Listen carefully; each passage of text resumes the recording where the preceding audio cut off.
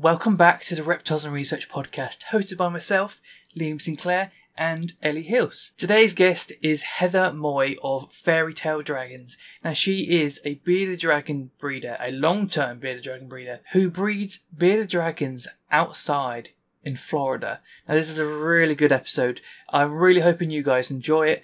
I actually enjoyed this conversation immensely.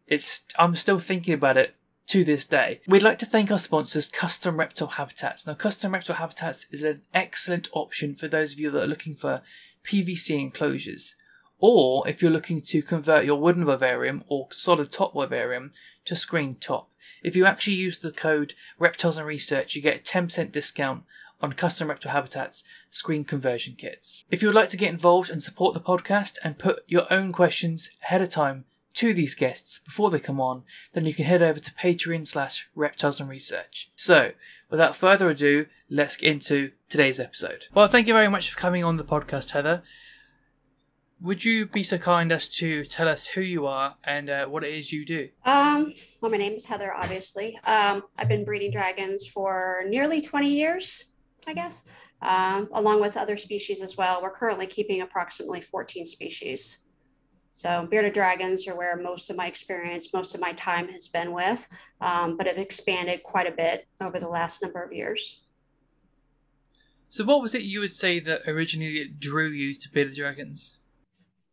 Honestly, an ex-husband, I bought him a scorpion, which led to a ball python, which led to a rainbow boa, which led to, and he had difficulty maintaining a job. So he decided that he would buy and resell. So he would go down to the importers and pick up animals. And I would come home from work and there would be a whole bunch of new species that had just shown up in my house. So he really...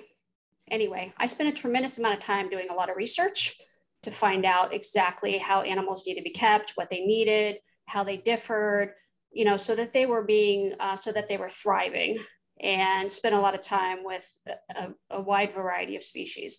The bearded dragons, the frilled dragons, and the Euros were just ones that I happened to be drawn to. I enjoyed them. So I started to acquire babies from reputable breeders in the States, grew them up.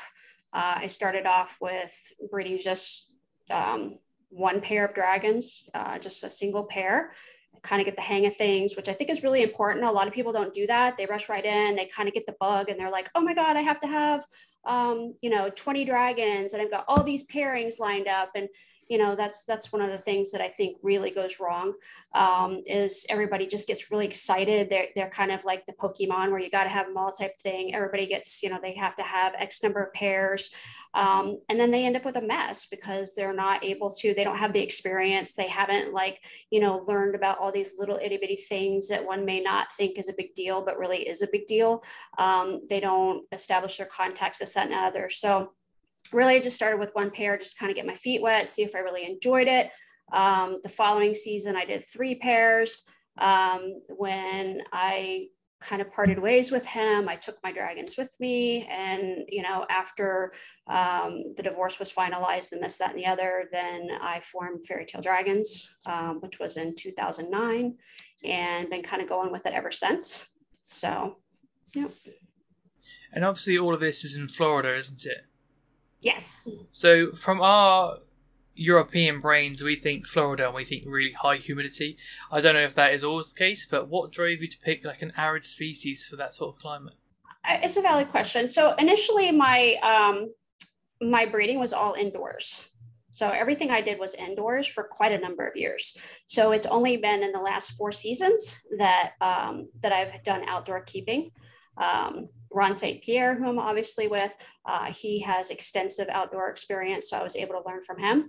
And he has been doing outdoor breeding for about 30 years. So, we've been able to, that has been a skill that I've been, in the process of mastering over the last 4 years, which actually comes quite easy to me now. But when I first put him outside, it was completely different. It was completely different experience. I mean, it was night and day.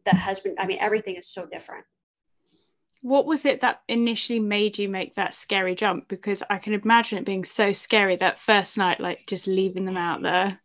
It was. I mean, it was definitely for somebody who had been breeding indoors and kind of like the traditional setup to go from taking your adults and taking them from indoors where they're kind of like this constant state of spring to outdoors. I was like, ee!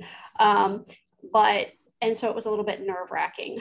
But with his extensive knowledge and his background, I mean, I was really quite lucky that, you know, I had to put some faith into that, a lot of faith into that, you know, that he obviously knew what he was doing because he bred dragons for about 30 years. So, and all of that was outdoors. He didn't do indoor at all. So most of his was down south. All of it was actually down south. But I wanted my dragons, I really, really had a desire for my dragons to have a more natural experience, for them to have larger enclosures, for them to have the ability to climb branches and have a, you know, and have all these different things where they weren't just in a box. Like I really, really wanted that for them. And so that was what really kind of pushed me to be like, okay, you know, I want to do this. I want to do this. And so, yeah, so I've been very happy with it. I really love having my dragons outside. It works really, really well for me. It would not work in all circumstances at all.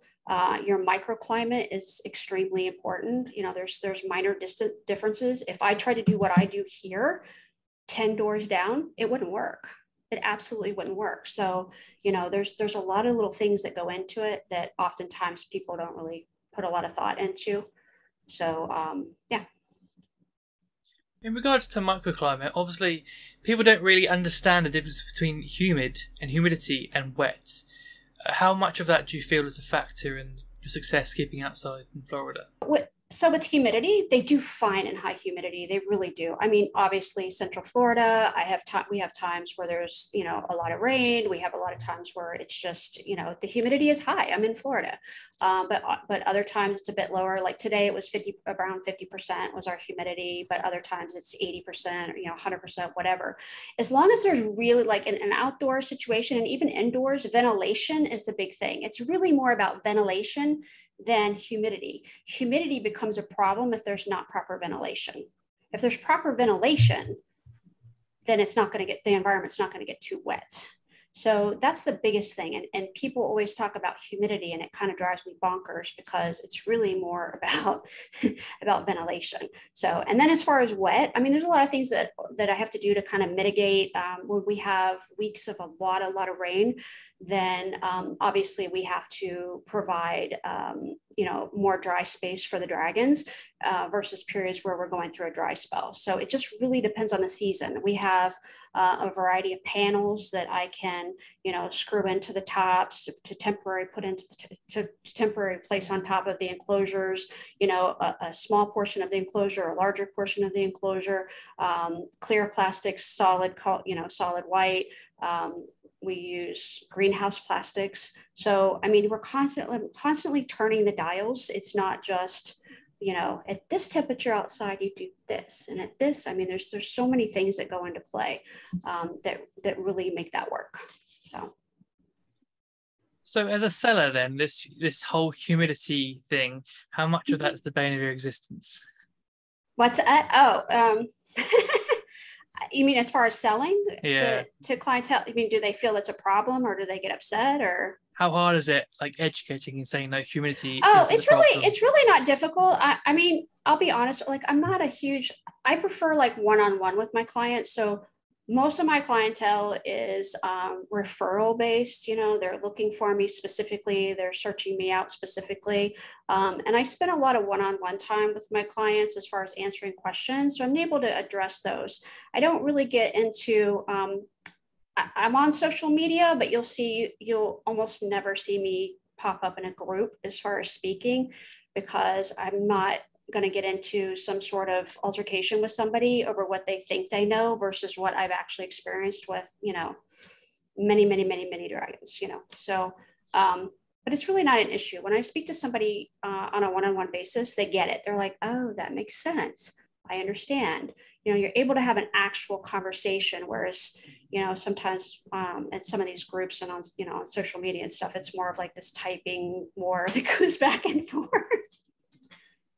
Yeah, I mean, it's one of them things where even in Australia, like they have floods, and then their burrows, Oh, for sure.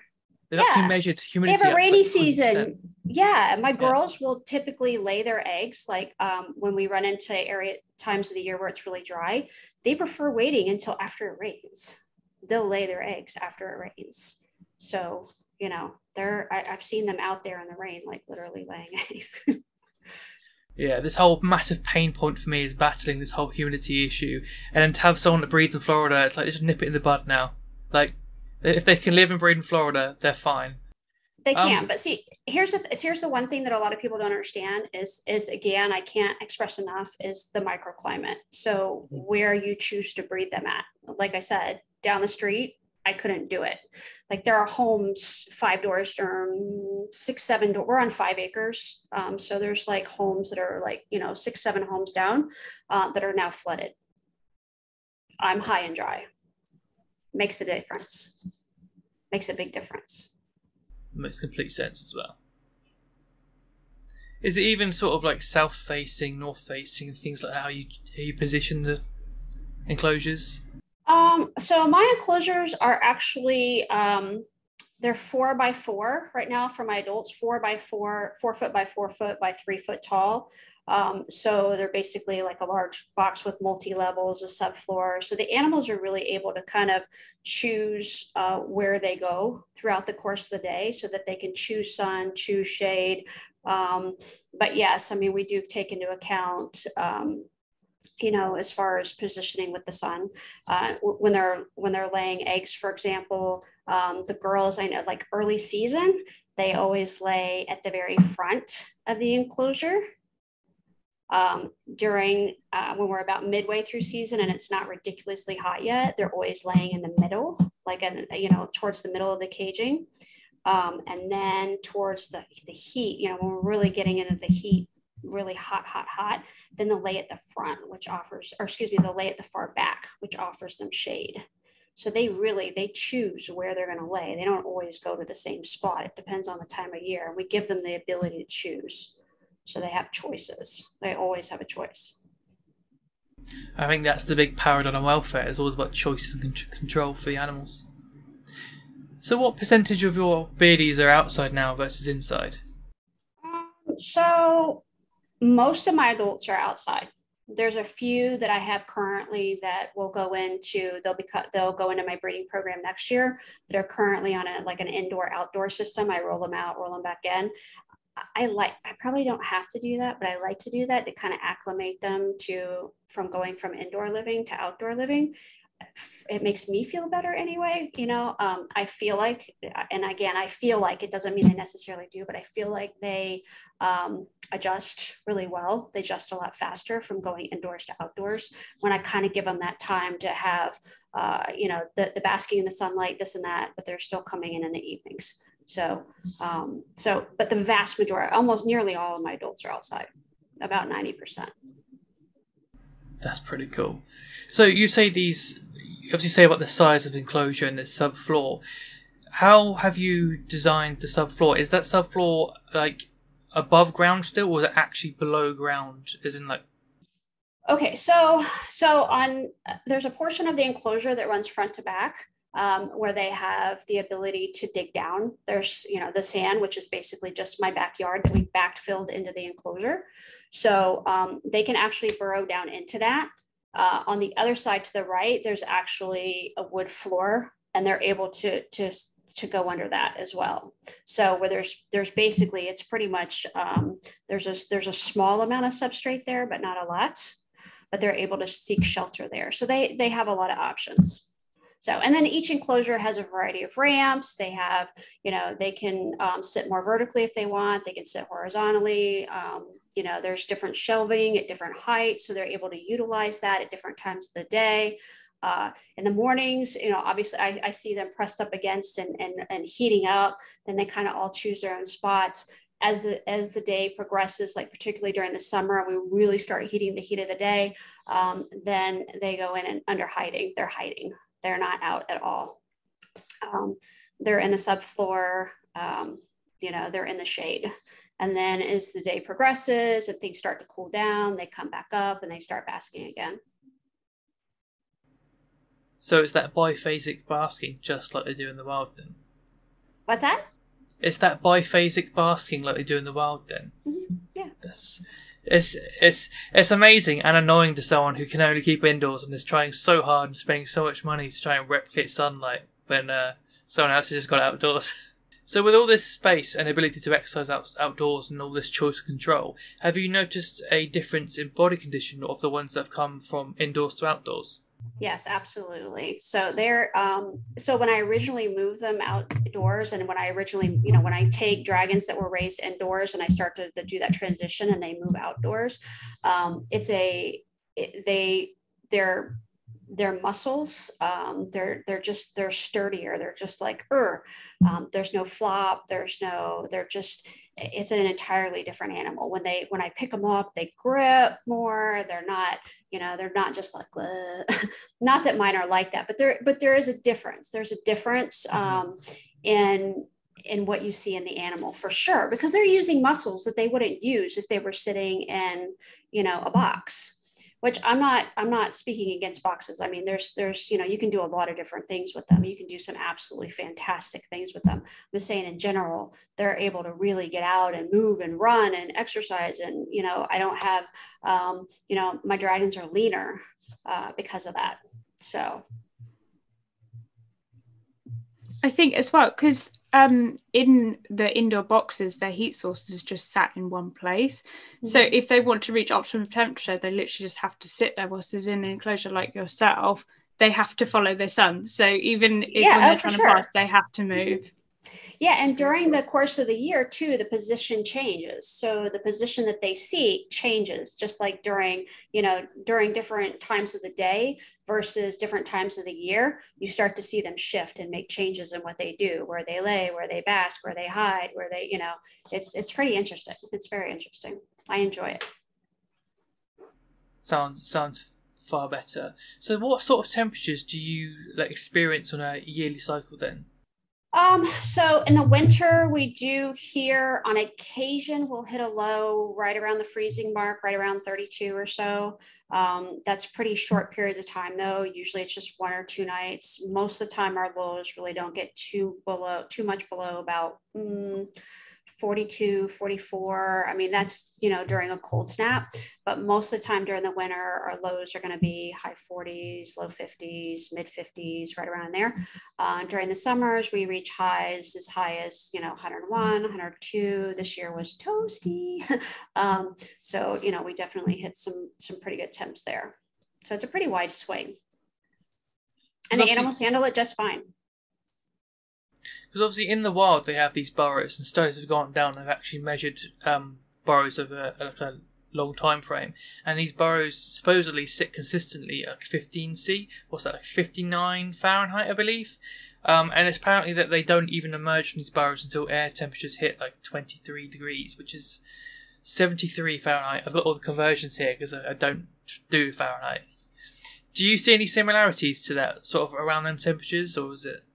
I do. Yeah, absolutely. I mean, now we it's managed here a little different. So we're using greenhouse plastics and such. So we're using panels. So during the winter months, like I just switched over because it's starting to cool off now. I'm just switched over. I'm making the transition over to the clear plastics. So those panels have gone up now for, I mean, obviously, when we still have the rainy season going on, because right now we still do have some rain. So those are up right now. And those will remain in play until we come up on spring, or actually until we start hitting into pretty full into spring. And then I'll switch them over to the solid whites to provide additional shade so that they're not getting overheated. And then we use 6 mil plastics throughout the winter as well. So it's constantly, so the 6 mil plastic will go completely over the enclosures when we're going through, a cold snap. If it's going to get really low, if we're going to go into the 40s at night, they're completely covered. The entire enclosure is covered up. In the morning, it's vented once they hit a certain temperature, once it's more about how the enclosure feels. Like I'll peel it back a little bit and see what it feels like to me underneath there. And then I kind of gauge, okay, it's time to go ahead and vent this. And then based on what's happening for the day, it's how much it's going to be vented. So if it's going to be really overcast and there's not going to be a lot of sun and, the temps aren't going to get real high, I'm only venting, a little bit. If the sun's going to be out, we're going to be, high 60s, so on and so forth, then I peel it back more. So constantly kind of just turning the dials to make that work so that the animals are comfortable. So you've been doing it for this long that it's like almost intuition at this point. Yeah, I mean, obviously, when I first started, when I first like I said, this is my 4th season for me personally outdoors. And when I first started, I was like, okay, kind of getting the hang of it. Now I'm like, okay, I need to do this, need to do that, need to switch over here, need to switch over there. Which is why I tell people, sometimes people think when they talk to me, breeders, smaller breeders, up and coming breeders, they ask me about outdoors. I always tell them, I'm like, start part-time, don't go at it full boat. Don't put them outside because like, I'm not trying to be a jerk, but you're going to fail.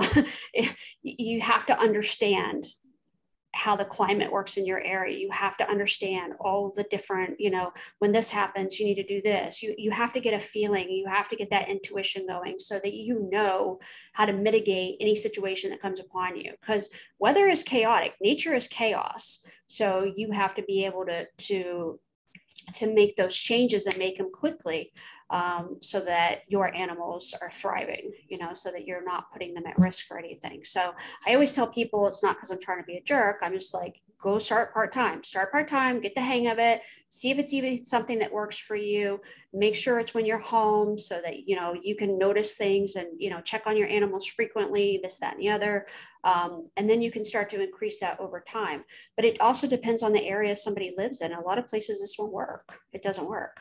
And others it does. So, but I mean, I do encourage anybody that can to at least do some part-time outdoor keeping, because natural sun is phenomenal for them, and giving them the ability to get outside and climb and this and that, even if it's just for a couple months out of the year, for a few hours a day, is a big deal.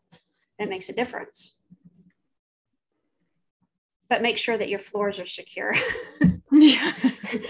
Because I see people that will go ahead and they'll build an enclosure and there's no floor. There's no, like, we use a heavy gauge wire, a vinyl coated wire on the bottom so that they can't dig out. So very important, because obviously you don't want your dragon at your neighbor's house.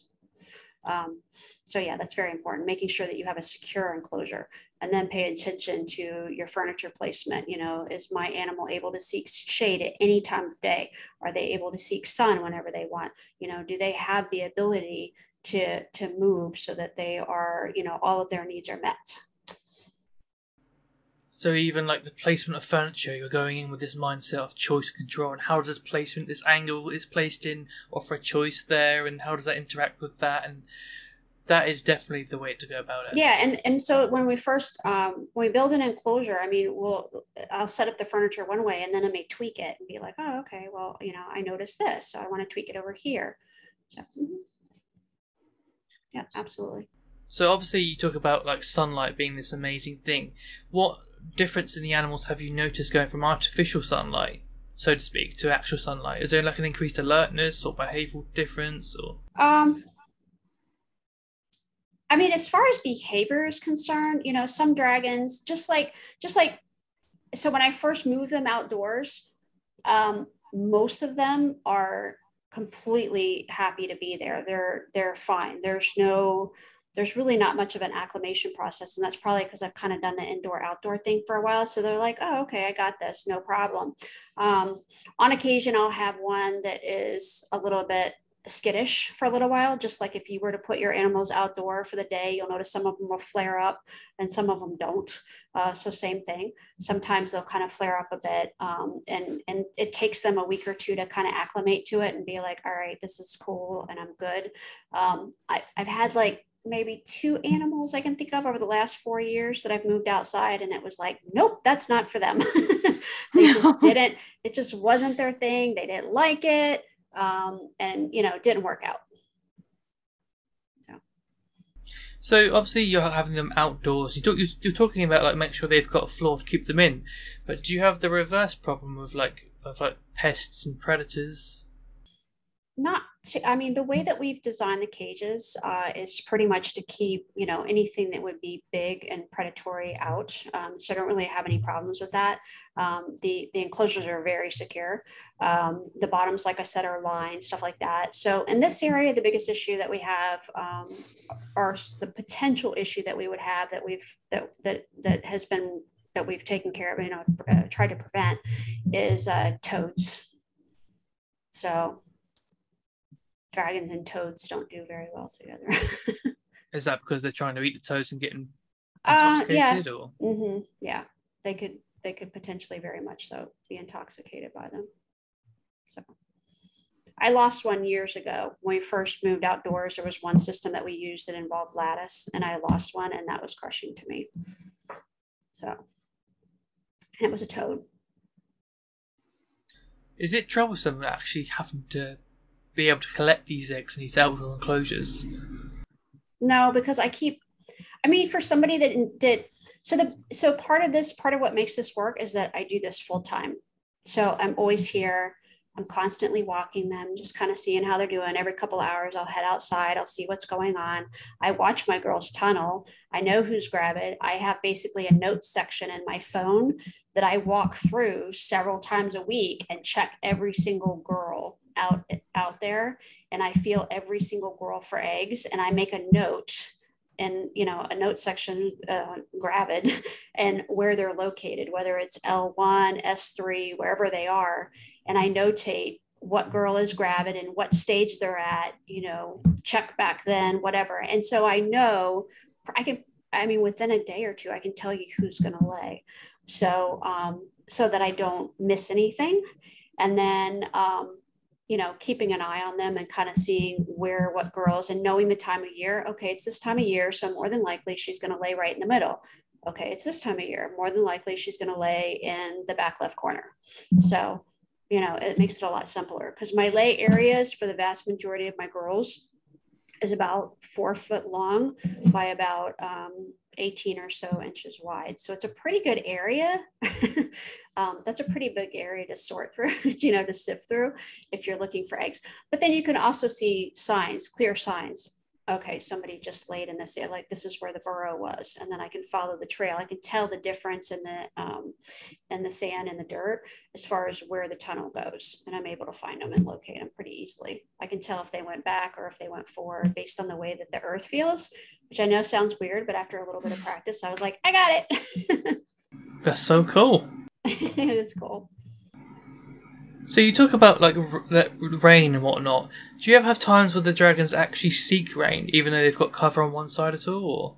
Oh, for sure. Yeah, they run out on the ramp. They drink rain. It's obvious to me, like a lot of where they get their water. They like, which I'm sure you both are very well aware, but they really like water in motion. They don't really like stagnant water. They're not huge about drinking stagnant water. That's like most dragons don't really want to drink out of a water bowl unless somebody's tapping it. There's some sort of motion involved, and they're like, oh, okay.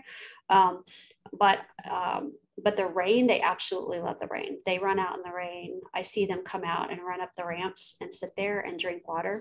So yeah, for sure. So, and then at night, as far as the dew, they're taking in the dew too. So that's one of the ways that my outdoor dragons stay hydrated as well. If we're in a really dry season, during, there's certain times a year that I make sure that they have a water bowl at all times. And there's other times a year that I kind of have a tendency to move them out, and I'll clean them and put them right up on top of their enclosure, so that as soon as I feel like I need to, then I put them back in. But if we're in a real rainy season, then it's not necessary, pop them out for a little bit. That's so cool, because I have this. Obviously, I work in a store here in the UK, and obviously I'm going around looking after the bearded dragons, and I make a point of, as I spray all the Caledonian geckos and whatnot, I also spray a bit of dragons for them to drink droplets off their nose and whatnot and on the plants. And you always get people like, what are you doing? You don't know what you're doing. It's a bit of dragon. You can't spray it. And it's just like, no, because this is what they do. Dew, rain, all of the above. Yeah, I feel like, so for me indoors, what I do is I have a tendency, like for my babies, I keep their enclosures like ridiculously clean because I'm really OCD about that. And so I have an area of each enclosure that I actually mist the enclosure wall itself, which I use, a tub system for the most part, like a 56 quart tub system. And then the water runs down that wall, and them seeing the water run down, they run over and lap up the water. So that's one of the ways that I use as kind of that's one of several methods that I use indoors for keeping the dragons hydrated. And then the ones that want to go over and drink can, and then, you know what I'm saying? So that works out really well for me versus spraying them directly. I don't like to spray them directly. That's my preference. I feel like the animals do better because I'm giving them a choice rather than like, hey, let me blast you with some water. As I just go ahead and spray the sidewall. So I found that works really, really well if your enclosures are clean.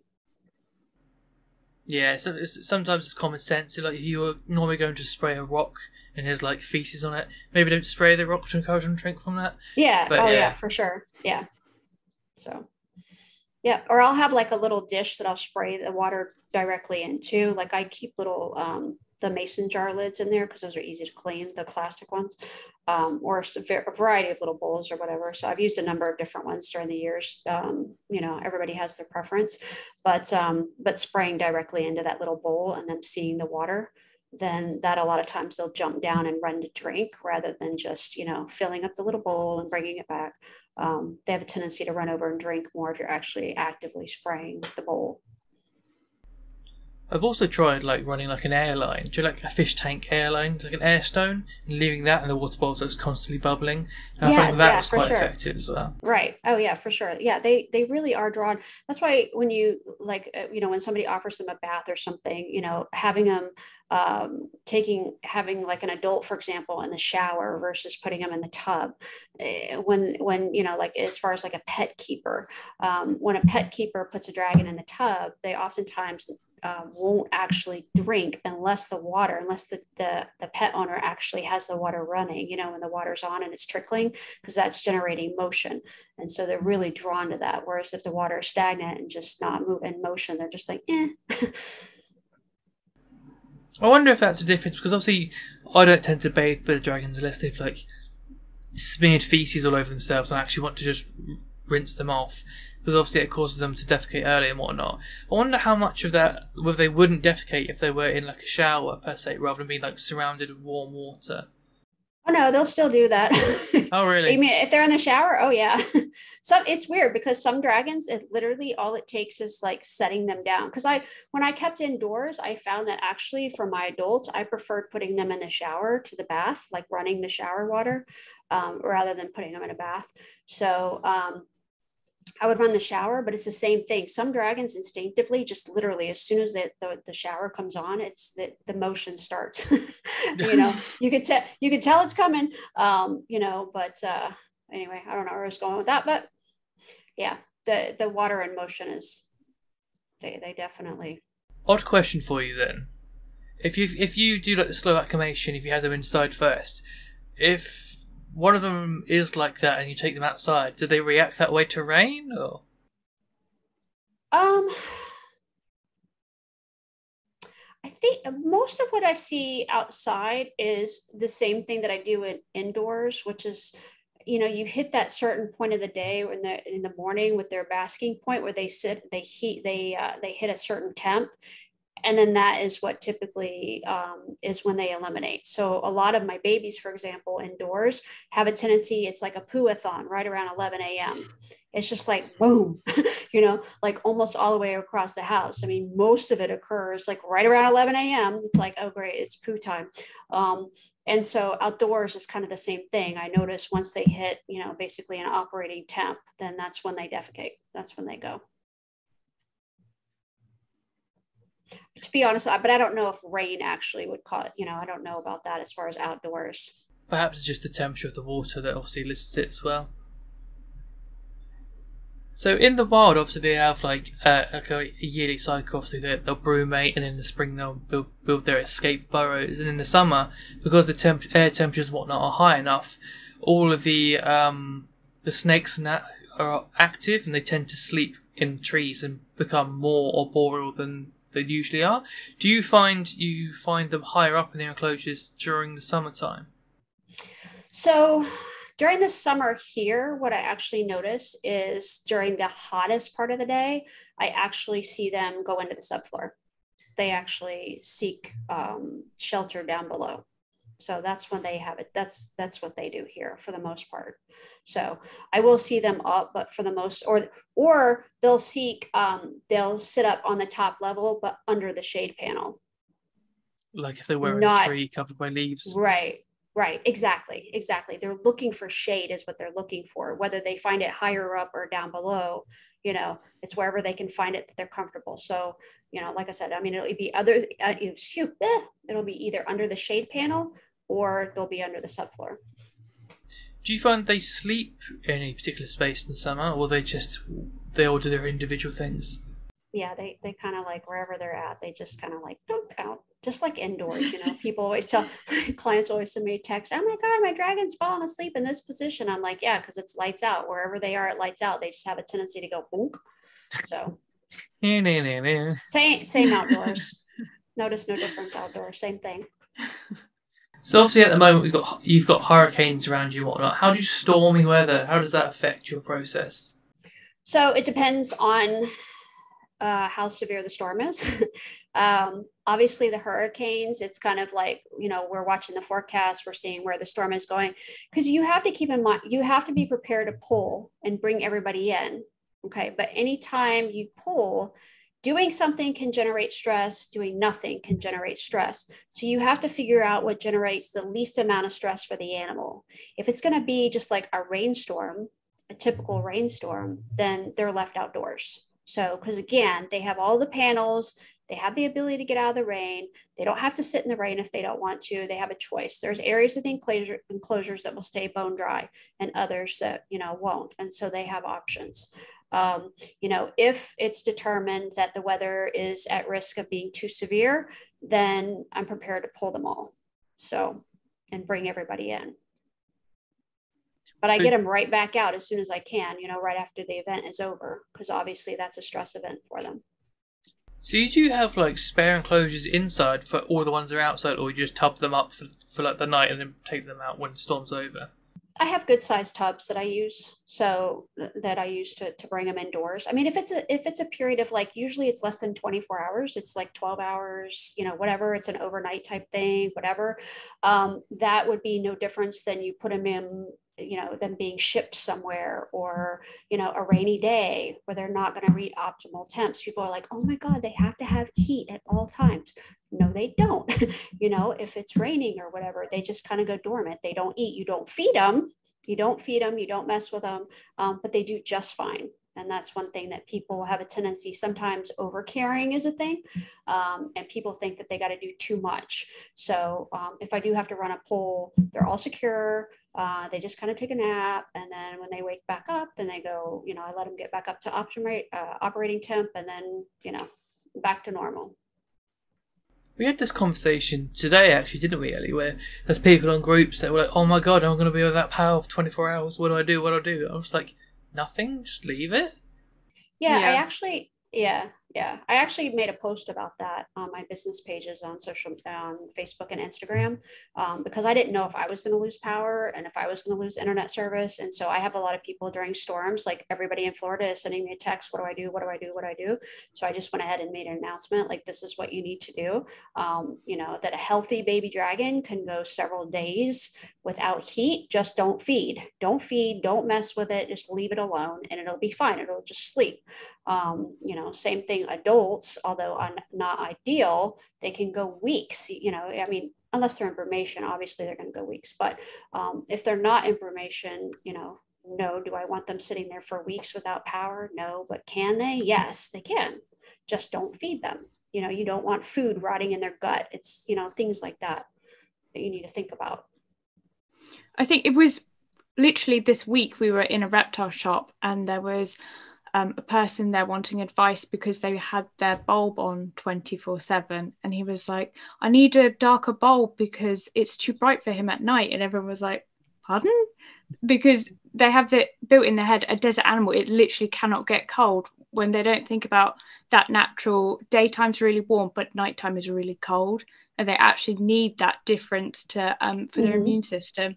Right. And it was a bit like, oh, bless you, no, turn it off. Yeah, I run into that a lot. People will, a lot of people, even if they don't purchase from me, will reach out to me, help, I don't know what to do. My dragon's doing this. And so I always ask, like, there's a bullet set of questions that I go through to determine where they are as far as their husbandry and what they're doing and what they're not. And a lot of times I'm able to target, okay, this is what it is. And this is what you need to do to change it. I mean, it's like autopilot for me, I guess. And that's a common thing is finding out that they're burning a light 24/7, or they have, a red light on, and you're just like, no.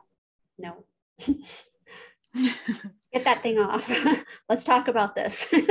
And so I spend the time with them to go through the discussion of, what the animal, need, what they, what kind of cycle they really need for optimal health. So, and that's the other reason why I think my adults do so well outdoors is, like I said before, touch base on before, nature is chaos. And, that helps their immune system. That actually helps their immune system to be challenged. If a lab rat goes into general population, what happens? Because they're in this stagnant, sterile environment. What happens to a lab rat? They die, whereas a dragon that is given some challenges with a varied diet, lighting, heat, various stressors, then their immune system is working. Their immune system is challenged, and they're able to overcome these things. And that makes for a stronger animal. It's like kids coming out of the pandemic, and getting every cold underneath the sun because they haven't been in school, and then everybody's getting sick. Same thing. Yeah, that was me. I got absolutely smashed with every cold, one after another. That was me. And then there was me. I was the key worker throughout it, so I literally was absolutely fine. and that's my point. I mean, really, that is, if you think about it, an animal that is given like little micro challenges here and here, okay, a little bit cooler temp, a little bit hotter temp, a little bit less, a little drier, a little wetter, they go through all these different things. I'm eating at 7 o'clock instead of 5, not 7, but you know what I mean? Like different times. And it's kind of, you're giving their body the ability to work, the immune system, the ability to work. You use it or lose it. And I think that's a lot of times why we see some of the problems that we do, particularly with these large mass breeding facilities, is that everything is just perfect temps all the time, perfect spring, this, that, and the other. And then as soon as the animal leaves and the animal is challenged, then the animal dies because it's had nothing to challenge its immune system at all. It's just been like stagnant. Do you feel we can keep them too sterile then? I think that years ago I kept mine too sterile. I think I did. I didn't keep them. I believe like some of the quats and things like that. I think that there's a time and a place for them, but I think that the regular use of them all the time is a bad idea. So I don't use them all the time at all. Because I feel like they really, really are creating super bugs. It's kind of like, you constantly getting antibiotics, a child getting antibiotics over and over and over and over again. What happens? All of a sudden they become ineffective, and the bugs that they get are even more, have the ability to knock them out even further. So to generate a problem. So, as we use stronger and stronger chemicals, and as you use stronger and stronger drugs, then you're ending up with these really resistant superbugs. Some of the mass breeding facilities have huge problems with these superbugs. Bad. And one way to avoid that is, be clean, but don't be sterile, because the animal, it was not designed to live in a sterile environment. Just literally do some research, for example, on lab rats. Lab rats are in a sterile environment. As soon as they leave that sterile environment, they die. They can't live. Because their immune system gets challenged, and their immune system doesn't know what to do with it. It's had no practice. So that's a problem. And that's something that more people, I think, need to kind of take that into consideration, other than like, oh, my enclosure is super clean because I use this and I use it every day. And I think that really is doing the animal a disservice. That reminds me of the university that both I and Eddie went to. They've got this huge bearded dragon enclosure in the corner of a room. It's got this really deep play sand level of sand. And I said, I asked them the question of how often are you like taking that all out? Because the stereotype is, you know, do a full clean once a month, disinfect the enclosure, and then put fresh sand in or fresh bedding in. And they said, we don't change it. I was like, because they've also got the labs done literally down the corridor, and they have students for their sessions, you know, swabbing sand at different depth, and they've cultured it, and there's not any concern of what bacteria or what's in there, and they don't do it. So I've also kept mine on play sand, and I have literally not changed it since January, and it's fine. But that would be absolutely like blasphemy to most bearded dragon keepers. Yes, absolutely. But I mean, with that, I think that there's balance in everything. So, you know, how large is the enclosure? You know, does the animal have options to get off the ground? What kind of diet are you feeding it? Is the animal being overfed? You know, are there microorganisms in the sand, or is it completely sterile? You know, is it somewhat bioactive or is it not? I mean, there's all these different things that you have to take into account. Because if I told somebody, oh, you can use sand and you can use it throughout the enclosure and you never have to change it, it would not be good, you know, if the general pet keeper. So it depends on the level of experience that the individual has as far as where I go with, this is what I recommend for you. And I think it needs to be tailored based on somebody's experience or their understanding of the animal. If they don't have a clear understanding, then I think that sand is kind of, could be, you know, very detrimental. For example, you know, sand, if you know, if they're not providing the proper vitamin routine, they're gonna, the impaction is possible. If the temps aren't proper, then impaction is definitely possible. So if you know what you're doing and you have the experience, and then sand is great and there's no issue at all. So that's why I get kind of a little frustrated with people saying sand, no sand, sand, no sand. It's more about experience, no experience. Yeah, it's one of them things where it's like low vitamin D from like poor UV that causes an inability for peristalsis to occur, to even remove blockages. There's things like low heat obviously stops them from actually moving things along. There's dehydration causing low lubrication of organs, so these can get blocked. So you almost have to get something wrong to cause it to occur. Again, that's experience, isn't it? I always have this problem at work as well, where I say to someone, they'll come in and be like, why are you selling sand? That's not allowed. And I'll be like, well, do you feed? They're like, oh, but it's a risk. I'm like, well, do you feed your bugs? And they're like, yeah. Well, I was like, why? That's a risk. Because chitin in itself, if you get the animal to that stage where impaction is a risk in the first place, even feeding them bugs is a risk of impaction. So it's just about education and getting people to the stage where they actually know how to look after the animal first. Exactly. So going on about diet then, what sort of diet are you providing? Obviously you're cohabiting different sexes, and obviously different sexes have different ratios, or are you just providing the same diet for the same sexes? So, I mean, the enclosures are large, so I have a tendency to kind of like drop food in different areas for them based on where various animals are. So, you know, I mean, I really don't have an issue with that. During breeding season, then I'm offering, I actually offer kind of a blend of bugs. So I'll mix up mealworms, black soldier fly larvae, and supers. And the ratio that I use depends on the time of year and where I am in the breeding season. So if I'm in the middle of the breeding season, then I'm using more supers. If I'm heading into off season like I am now, I use next to no supers, you know, very few to just, you know, just a couple. So it just kind of depends on the time of year. I vary that quite a bit. And then greens, honestly, I mean, I live on 5 acres. I don't use pesticides at all. So I have a lot of weeds that grow naturally in my yard that have antimicrobial, antibacterial, antiviral properties to them. And I use those for greens in rotation with other things.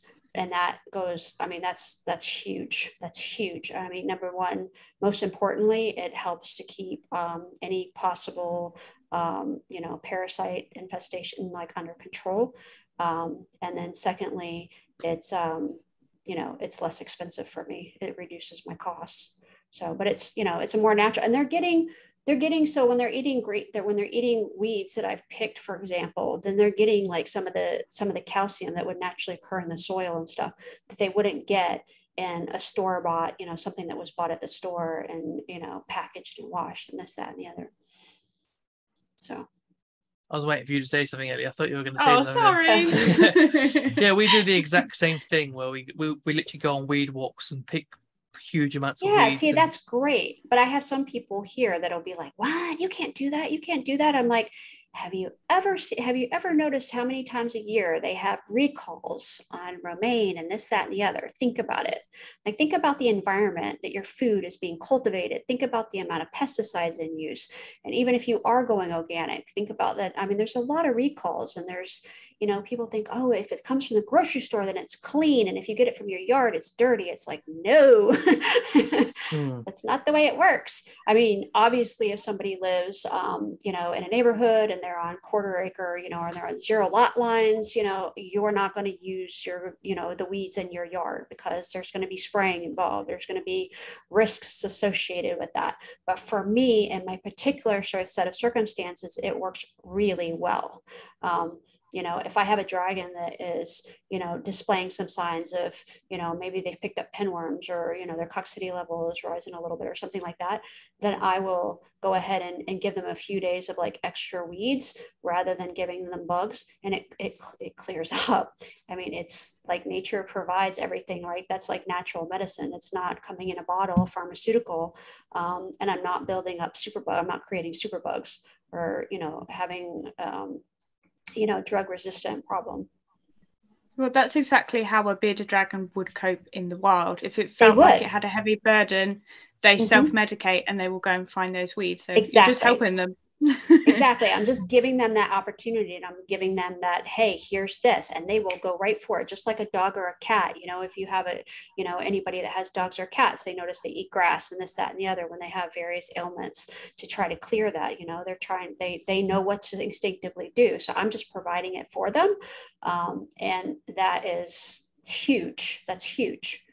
So, well, what we do is, there's an app called the tortoisetable.org that is got like a traffic light diet system for tortoises. So it's like, it includes weeds as well. So it's like green is like safe to feed every day. Amber is like your in moderation thing, and it goes into like goitrogens or if it's sugar and whatnot. And then red's toxic. But there's also an app called Picture This for iPhone, and you can take pictures of weeds and it identifies it. So what we do is we take pictures of weeds, identify it, then go into that to see whether we can feed it. And in that way, I don't even know what I feed my bearded dragon. I do, but I mean, there isn't a structure because it's whatever I find on the day sort of thing. So that's the way that we do it. I don't know if that's a UK website or not, but I use an app as well to, so that I can identify various weeds to make sure that they're not toxic. And over time, I mean, I've been on this property now for like I said, about 4 years. So I've learned what's here that I can feed and what I can't feed. Yeah. We got to the point where we're like, oh, it's that. We just see it down the path and things like that. I feel like going out and like picking weeds activates some sort of part in your brain that's like foraging as well. It's it does something weird to you, doesn't it? I like it. I'm on Easter again. Yeah. I'm like, wow. I like it. I'm like, okay, I'm going out to pick weeds. But it's funny. I get deliveries and people are doing like, what is she doing? Yeah, FedEx shows up. I'm out in the yard picking weeds, putting them in a tub. And everyone gives you like a really weird look as well. Mm-hmm. So obviously, being outside, you're gonna have like insects crawling in and out. So do you? Obviously, I wonder if you've seen it. I'd imagine they definitely are eating wild bugs. But have you obviously seen them eating wild bugs, and how does that play into? The wood roaches. They eat the wood roaches. We get wood roaches in there in the enclosures. So if they see one scoot across, they're like, they'll make a dart for it. I used to worry about it. I'm not gonna lie, at the beginning, I was just like, oh my God. But I don't worry about it because my animals are kept as they should be, and their immune systems work, and I provide them with all the tools to be able to deal with anything that they may happen to run across, if there is, a parasite or anything like that. And it's really pretty much, I mean, it's been I just don't worry about it anymore. I've learned, I'm like, oh, okay. I mean, I look in their enclosures and they have beautiful, their stools are well formed and everything else. And I'm like, we're good. So it's really kind of it's not It's not something that I concern myself with anymore.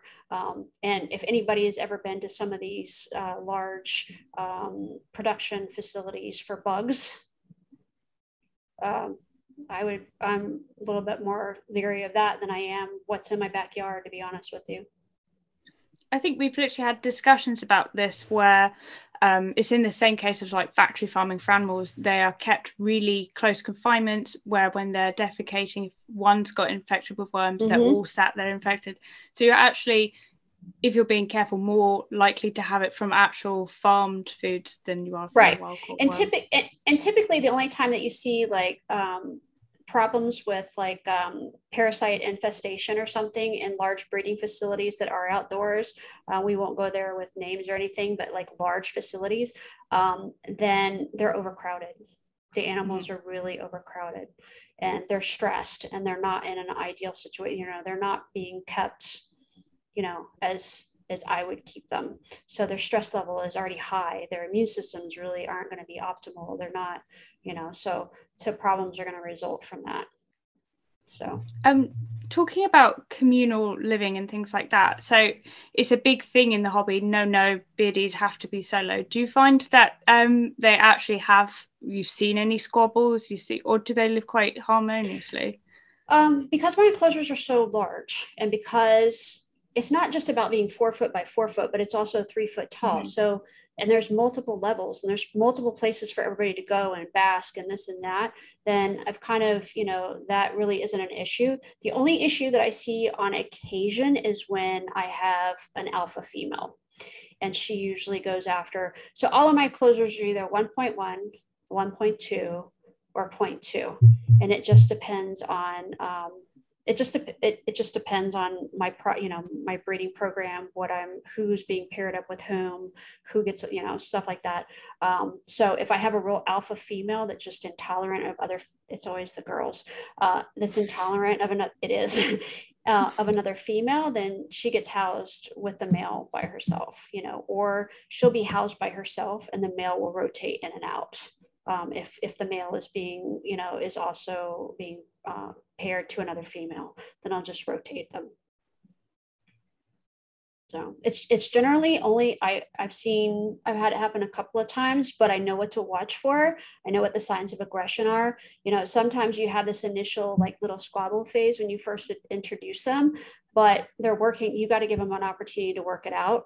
Initially, I was like, I was a little bit hesitant to allow them to work it out. And then I learned over time, they work this out.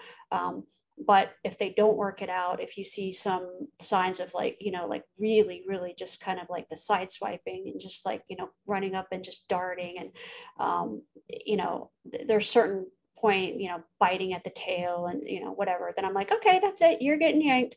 And then I just, modify my plan. So I have plenty of enclosures here where I'm able to, make those adjustments. It's not like anybody has to be forced to be together. I always have a solution as far as being able to move animals around so that they're comfortable and not stressed. Yeah. So when you're picking your pairings, are you picking purely because you have like a project in mind, or are you looking for other things as well as just the looks?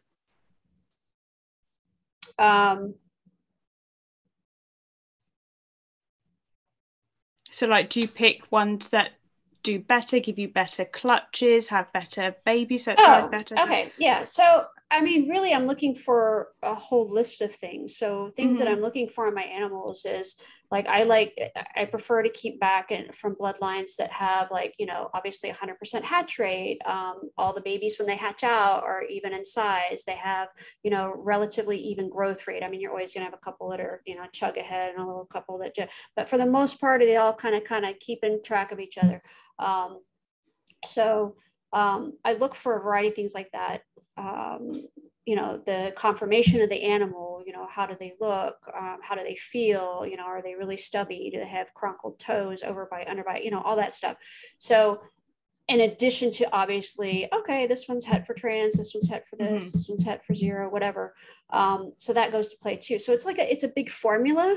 as far as why I decided to put certain pairs together. It's not just, oh, this or this. It's just like the whole thing. To me, what the most important thing is, selecting animals, holding back animals from pairings that I've done that again have had 100% really, really high hatch rates. The babies are large, they have an even growth rate, they're not real staggered, things like that. So that's my number one. What would you say is the number one mistake or the biggest mistake you see keepers making with diet? For pet keepers, as far as diet, I think it's not using a multivitamin. I'll be honest with you, like when they get set up and you're giving them the list of things to do, they think so much about calcium. And then you go back and you're like, did you get the multivitamin? When are you giving the multivitamin? And they're like, oh, they forget the multivitamin. And that can lead to a whole, not having the B's, the A's. I mean, that leads to eye issues, neuro issues, this, that, and the other. So, I mean, I think that's definitely probably at the top of the list. Is people not, because it's not something that they offer every day. So they're like, oh, I'll do it tomorrow, I forgot. Oh, I'll do it tomorrow, I forgot. And before you know it, the bottle's sitting behind, it's got dust on it, and they're forgetting to use it, period. And I think that's a problem. So what supplements do you use then? I honestly use several different brands. I don't have okay, this is the only brand I use, because I think that every brand has maybe a little too much of this or a little too little of that or whatever. So by rotating it, then I'm able to kind of hopefully eliminate that and kind of give a little bit more balance. Just like I offer a variety of foods, I believe in offering a variety of multivitamins and calcium. So I use, several different brands. I use Repashy, Arcadia. I use Necton. I use Zoomed. So Reptile. See, everyone looks sometimes. At me like I'm crazy because my multivitamin shelf is a collection and I've got loads of different brands. And everyone's like, but you only need one. I'm like, no. No, you don't.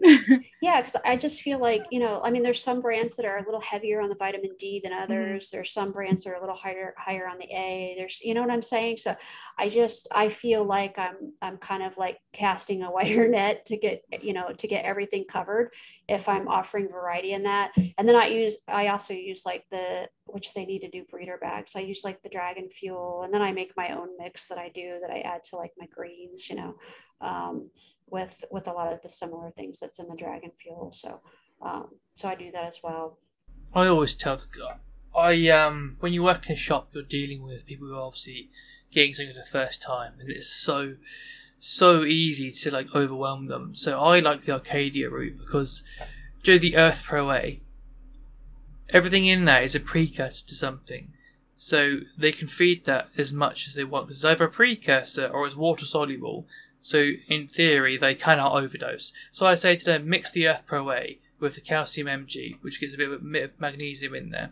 But all of that then is precursors or water soluble. You can do that every single time. You don't have to worry about that. And then once a week, give them multivit. And I try to simplify it all the way down because it's such a good product that it's all done in a way that is, in my view, perfect. I did my thesis on gut loading, and I came to the same conclusion for what I would design as what Arcadia already made, even though I didn't already know that. So I like that it exists, so then people don't even need to think about it. I say this is this, just do that, and then that. And I do that, and then I do once a month NutriBowl a multivitamin because that is a really potent, multivit. But I do it once a month, just a variety, like you say, vary it and variety it. Right. Yeah, I love Arcadia. I really do. They need breeder bags. So, because when I order calcium, I order calcium. When I order. So, have you seen? Like I said, we have 14 different species here, so it's not just the dragons I'm feeding. It's a lot of different species. But have you seen what's coming up from Arcadia now? It's the Tortoise 56 thing where they've got fields in Europe with loads of different weeds, and they've chopped it all down, harvested it, and compressed it into little bricks, and then you just add water and it hydrates like cocoa fibre, how you would hydrate that. But it's 56 different species of weeds in it. It's for tortoises, but I'm planning on testing it with a bit of dragons. Yeah, definitely. You'll have to let me know. Yeah, I mean, it's coming out in the UK this week. I mean, John messaged me the other day, so it should be out next week, but I'm looking to test that as well. That should be fun. Availability of their products is a little bit more of a problem in the States. It's harder to get.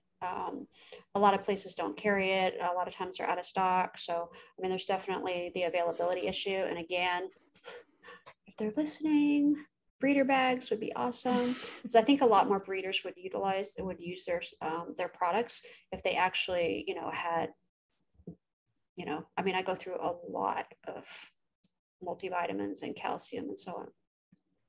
I'll text him. It's very expensive to to just do the yeah, I can see that. That makes sense. Yeah, it's not very cost effective. I do it anyway because I love their product, but it's not very cost effective. Yeah, we'll let him know.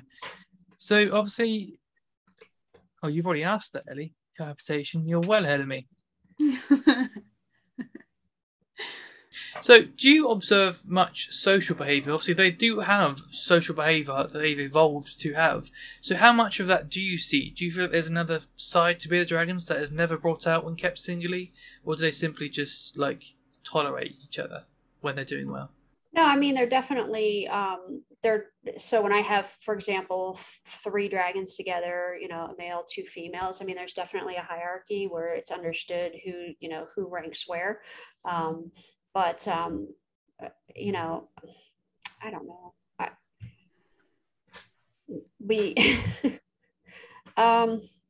Getting myself stuck on this one. Do you see a lot of head bobbing and arm waving and things like that? Not really. I mean, not a whole lot. I mean, you see some of it. You see sometimes, but I mean, they really coexist pretty well together. The way that I have them set up, like I said, the only thing that I ever have really it's always a female. It's an alpha female. Alpha females can be completely intolerant to any other female and intolerant to a male unless he's very dominant or she's cycling. So, you kind of have to pair that up accordingly. Like my alpha females, I have to use a very, a male that really kind of lets her know, you need to not do this. And so they're able to find balance that way. So. Do you know if there's any super females in the hobby, or is it all just in Australia? What's that? Do you know if there's any super females in the hobby, or are they all in Australia still? I'm not aware. So there is in the wild ones at least. I talked to Dr. Jonathan Howard Beardy Vet. I talked to him quite a bit. They have super females where there's some females that will be a female, but they'll have the chromosomes of a male, and they'll be larger and hyper aggressive and things like that. Yeah, I've seen. Yeah, no, definitely. No, I've read quite a bit about that. But I mean, as far as if there's been any type of studies done or anything like that, as far as in captive populations, I don't think so. I'd imagine we started quite a small captive founder there anyway, so probably unlikely. So obviously in the wild, it's funny because everyone's so against cohabitation, obviously because it's about all the accidents that have occurred because of forced approximation. But in the wild, Beardy Vet was literally finding males and females in pairs. So it's very strange dichotomy of what may be actually a wild thing versus what people are. It's almost like this dogma that you can't. It's very strange. Yeah, so I've noticed over the years, I've had a couple of, and people are like, oh, it's just your imagination, this, that, and the other. I'm like, okay, whatever. But I've had some pairs over the years. I've had a few males over the years that would only breed one female. He would breed, it was like they were paired. It was, that was his girl. And I would introduce him to other girls and nothing would happen. So, I mean, I've had it happen a couple of times, who's to say, but I had a pair, one of them's name was Boo and one of them was Bookie. And Boo only ever bred Bookie. He never wanted another female. I paired him with other females and he never bred them. Yet I put the females in with other males and they paired up, the girls laid. I mean, I was able to produce babies from that female, but Boo wanted nothing to do with any other girl other than Bookie. So I've had that happen a couple of times over the years. I've also had dragons that I've cohabbed even before I started keeping outdoors. I had a couple that I kept together. And, you know, most of the time when I was breeding indoors, my males were housed separately.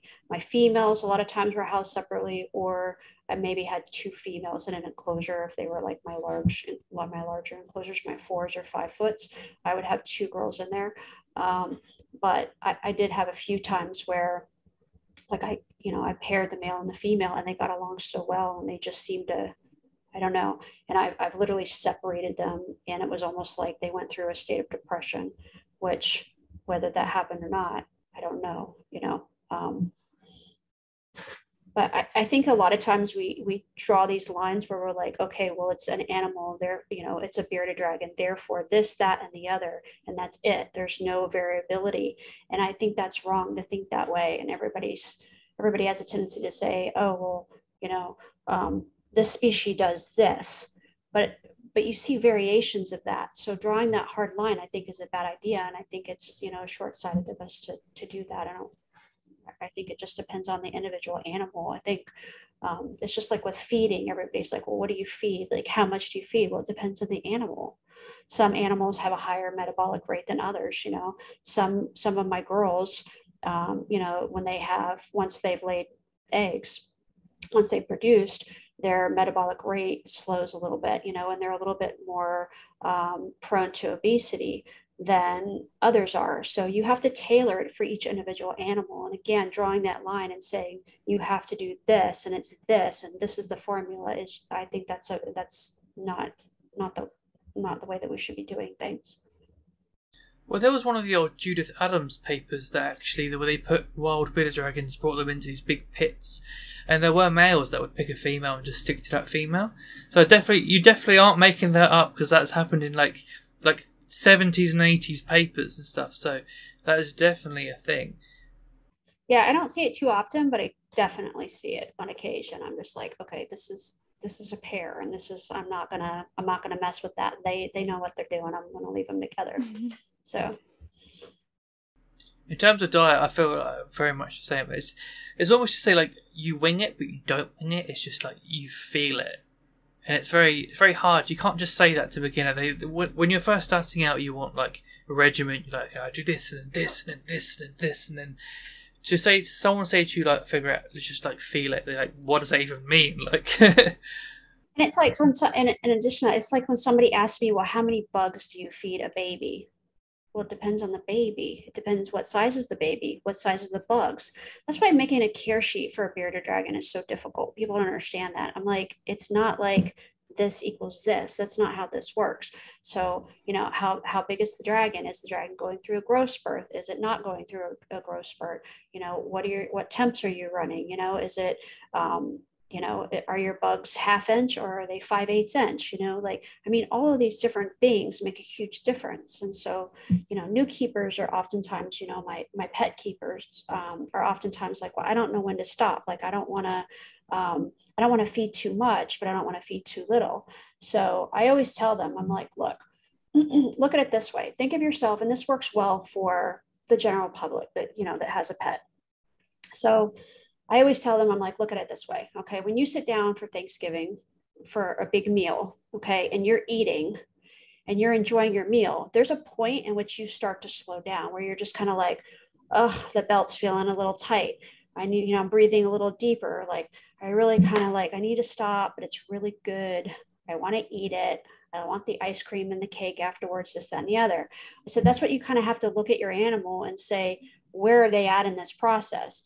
Is it like still running like really fast and target feeding and going after it? Or is it still targeting, but it's slowing down a bit? It's, you know, taking that extra breath to kind of like loosen its belt. You know, where is it at in that process? And so that clicks for a lot of pet keepers, and they go, oh, okay, like I get it. It's not like that blanket, you know, the old school blanket of, you know, as much feeders as they can eat within 15 minutes, because obviously they're opportunistic eaters, and some of them, not all of them, but some of them will just keep going and literally stuff themselves. So, I'm just like, look for them to just, you can see signs in them that they actually are getting full. Don't let them hit that point, stop. So yeah. That's brilliant. I've struggled with that question so much because I don't know how to answer. I like, oh no, I stop when I feel that it's right. Like, so one customer's like, how many bugs do I feed? And I'm like, right. And it's like, are you feeding a superworm? Are you feeding a mealworm? Are you feeding a black soldier? How big is it? Are you feeding crickets? Are you feeding roaches? Like, I mean, there's all these different. So I'm like, look, let's just simplify this. Like, let's just break this down. Like, when you're eating, this is the process you go through. And they're like, oh, and it makes it a lot simpler for, the general keeper, the parents with the kids and this, that, and the other. And it's cut a lot of the, I don't know what to do. Yeah, I like that a lot.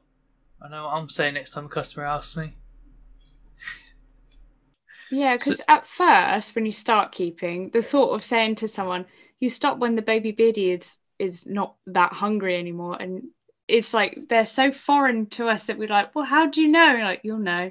Like, you start to be able to look at them, especially with individuals, and you're like, no, he's done now. See, right, exactly. But here's the thing, though, with a lot of pet keepers, they don't see that. They'll never see that because they're pet keepers, not breeders, and we have to keep that in mind.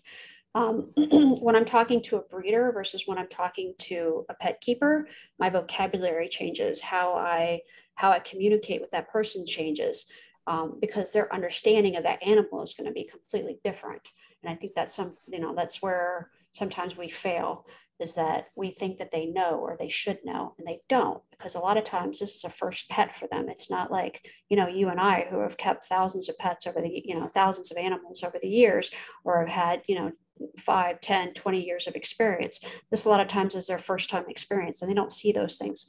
So we have to find creative ways to allow them to see that, so that the light goes off and they go, oh, okay, yeah, I understand that. You have to relate it to something that they already know. I see a lot of I don't want to say spoil, but they have like such a panic about them starving, and they're literally, it's a little chubby beardie, and they're like, he just won't eat his greens. Like, he will. Just stop giving that much. Yeah, bugs. stop with so many of the bugs. Yeah. And that's the thing. I mean, everybody's people that really do care. I'm not talking about the neglect situations where you have an animal that's not being properly cared for, but overcare is a problem. Like, overcare is a thing. And people think because the animal's eating that it needs the food, that it because it's willing to eat, that you should be feeding it more and more and more. And so obesity in dragons is obviously, a huge problem. Huge problem. So I'm like, no. Slow down. You want them to have enough food, but you don't want to have an overabundance of food, because that, just like in us, that generates fatty liver, cancers, kidney failure. You're building up fat around those organs. This leads to premature death. It leads to egg binding. It leads to all kinds of problems. So, yeah. Do you feed fruit in the diet, or are you a fruit-free person? I'm a fruit-free person for my dragons. Same. I feed them flowers. Like, I put mixed flour when I'm pulling the weeds and stuff. Then I use a variety, like I said, like the dragon fuel, and I have my own. I get organic, dried, this, that, and the other. So I kind of create my own blend with the greens, and so I do that. So they're getting colors, but they're not. I don't feed fruit, and my clients, I discourage them from feeding fruit.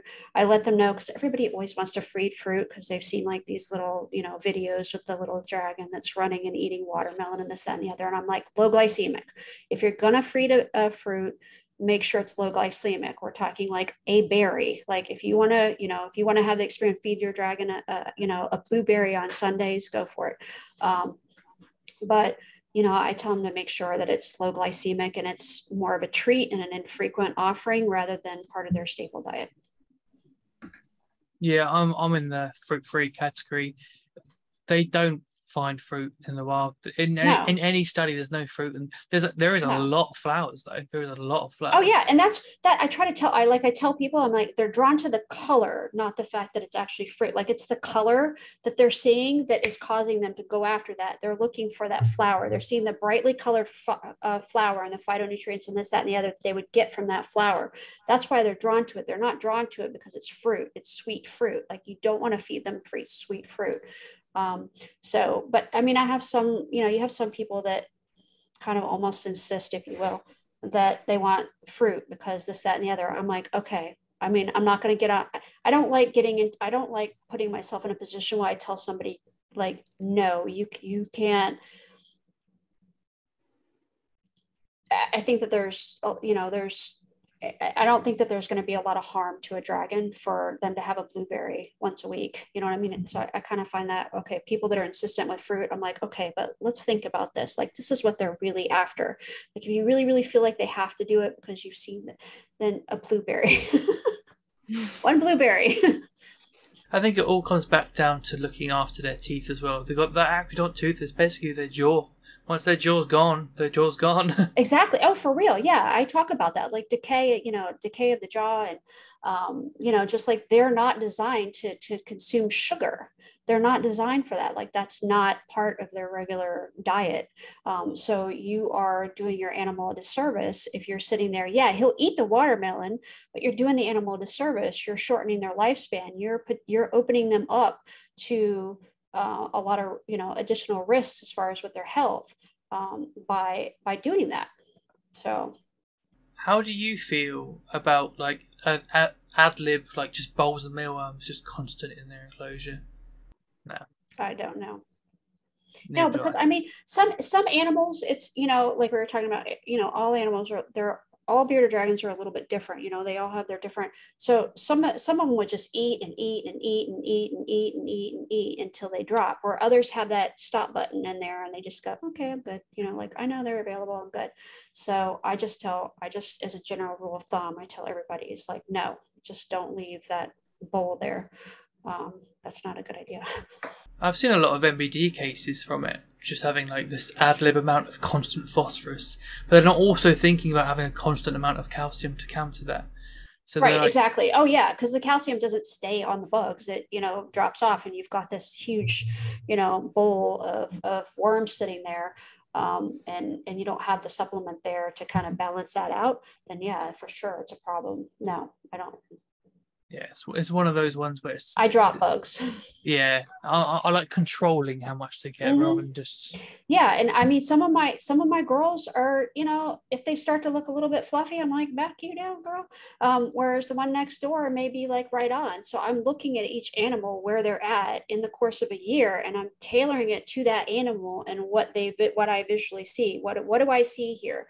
Do I see some potential for obesity creeping up? Then I'm backing down on the bugs.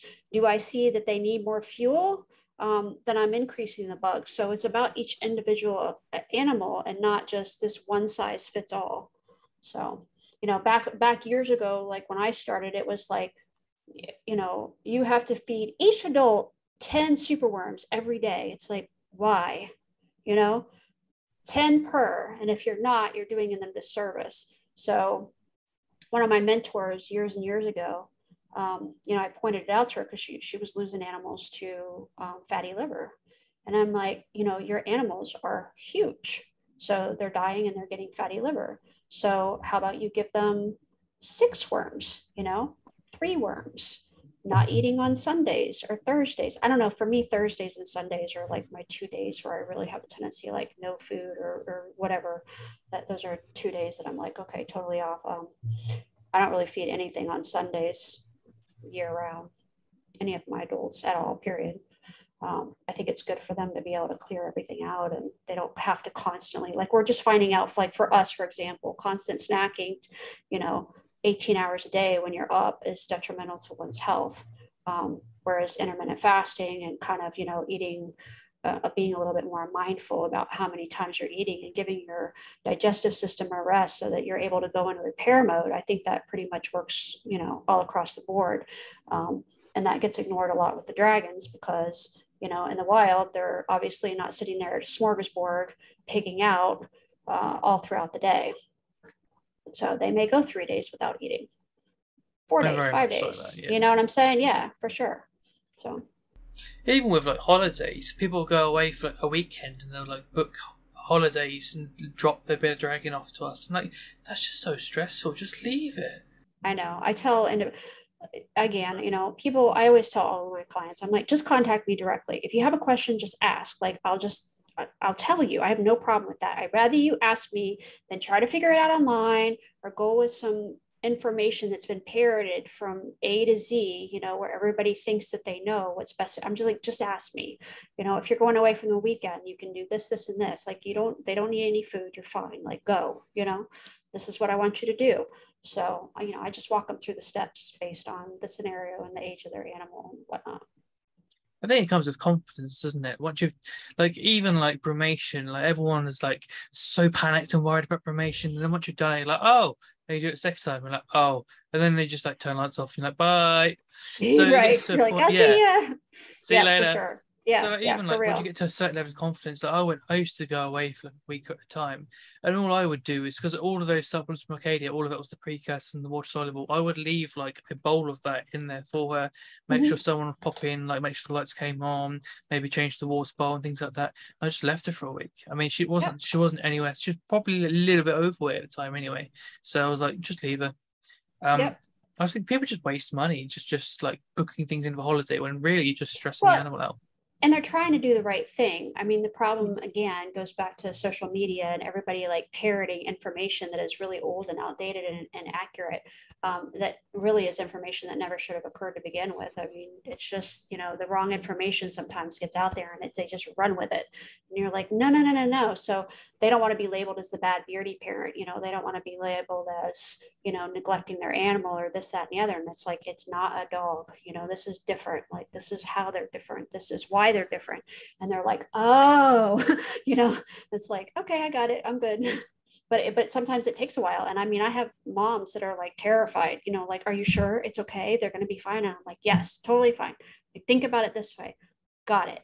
You know, and then they're able to, but I mean, if I did like if I try to engage somebody in some of these groups, then, you know, it would be like almost like a war would break out.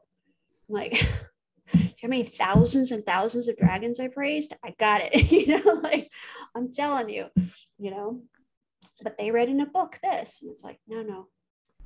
Yeah, I mean, the folklore husbandry has got such a grip on so many people. They just don't. Loads of people don't even realise what folklore husbandry is, and I think that is one of the main issues with the hobby, is that education isn't there. Exactly. Dogma as for well. Sure. Yeah, for sure. So let's get on to the breeding then. Obviously, this is something that I've wanted to do for ages. Bearded dragons are one of my main loves in terms of species. I've always wanted to breed bearded dragons for the sake of, like, I wanted to experience breeding bearded dragons. But there's this culture of like, oh, never breed bearded dragons, they're overproduced, you should only ever rescue and not buy. Like, how do you feel about that? Or do you feel like because you're producing high-end bearded dragons, it's like a separate category to that? Or so when you say high end, like, when you say high, what do you think high end is? Because high end is different things to different people. What is your idea of high end? Because mine, I think, might be a little different. My idea of high end is not a super the reddest dragon I can possibly get, or the most bold stripe, or it's a healthy animal with good conformation, with an even growth rate that I know is going to go into a pet, you know, that was properly cared for, that had all the right supplementation, that had the right start, that I know that can confidently go into, you know, a pet home and not crash on them, that I know that animal is, you know, is, if they do as I ask, or they kind of follow this general guideline that I've given them, that with my guidance, they're able to have a healthy pet for years to come. To me, that is a high-end animal. It's not like the most extremes of things. And I think that's part of the problem a lot of times, is people think of a high-end animal as just being like the reddest or the most extreme. And that I've seen some horrible, you know, like some heartbreaking animals that people have spent thousands and thousands of dollars on, that were in very, very poor condition. And to me, that's not a high-end animal.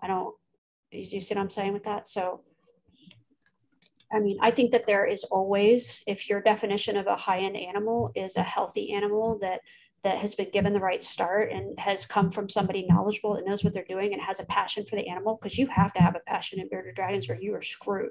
If you don't like, because they're very time consuming, they are the most time consuming species that I've worked with.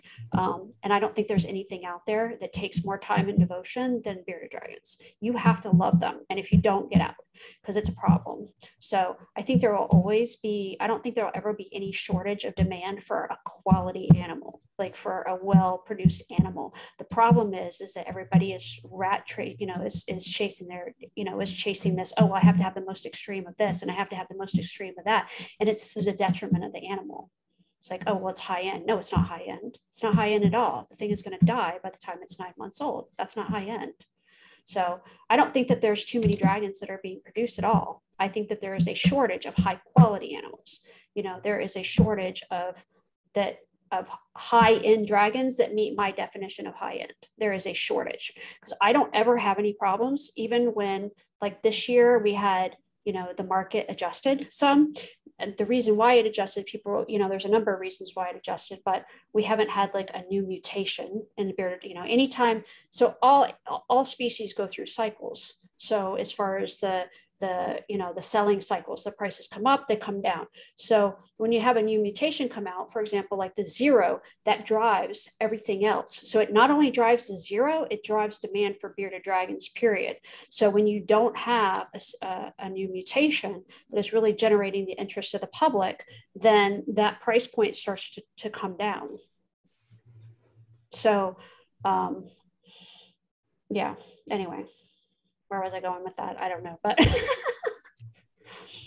to answer your question, I think my version of high end was something that's not just your normal bearded dragon that's been bred by everyone in their bedroom, that's floating around for $5. That is what I think the issue is in a lot of the UK. I mean, we had that problem to the extreme, like a few years ago, where keepers had to start this thing called like incubate 2 campaign, like incubate only 2 eggs sort of thing, because there were so many, to the point where people were like putting up trays under their bed at like five quid a bearded dragon, things like got extreme at one point. So most of the problems, at least in the US, okay, that I can speak for in the US, most of the problems are stemming from like I said, not too many bearded dragons, but too many quality bearded dragons. Like if I go through Morph Market and I search Morph Market, I can pick out who is going to have a short life. And it's sad. It's sad. And some of them are not inexpensive.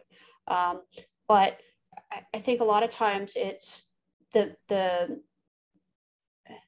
production machines that produce in mass to provide for the contracts, for the big box stores.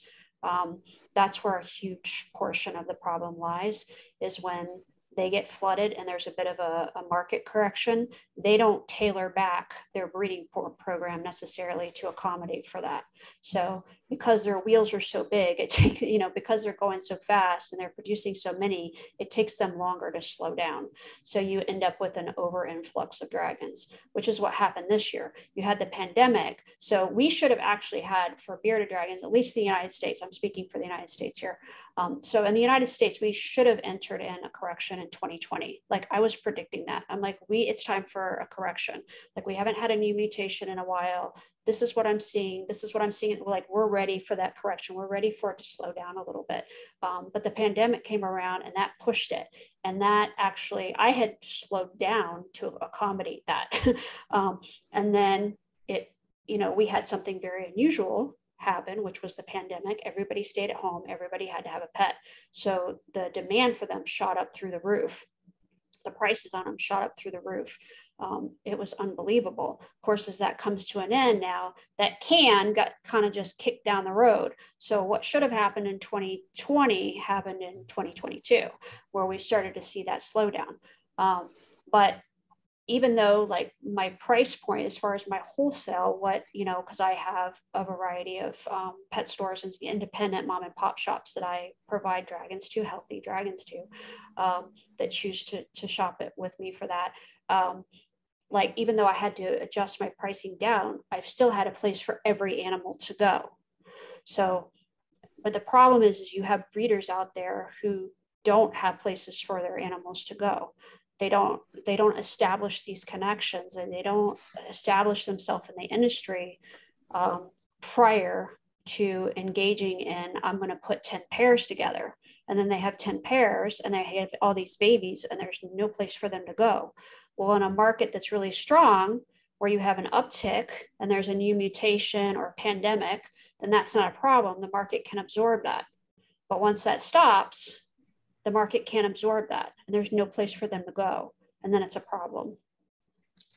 So I think it's breeders, breeders need to be more mindful of what's going on in the market. Is there a new mutation? Is there not? They need to have the connections. They need to have, they need to have built a reputation so people know who they are and what they're about and what their quality is and what they stand behind. And, it's not, and they need to start off slow. And that's where we really run into problem. And that's really with any species.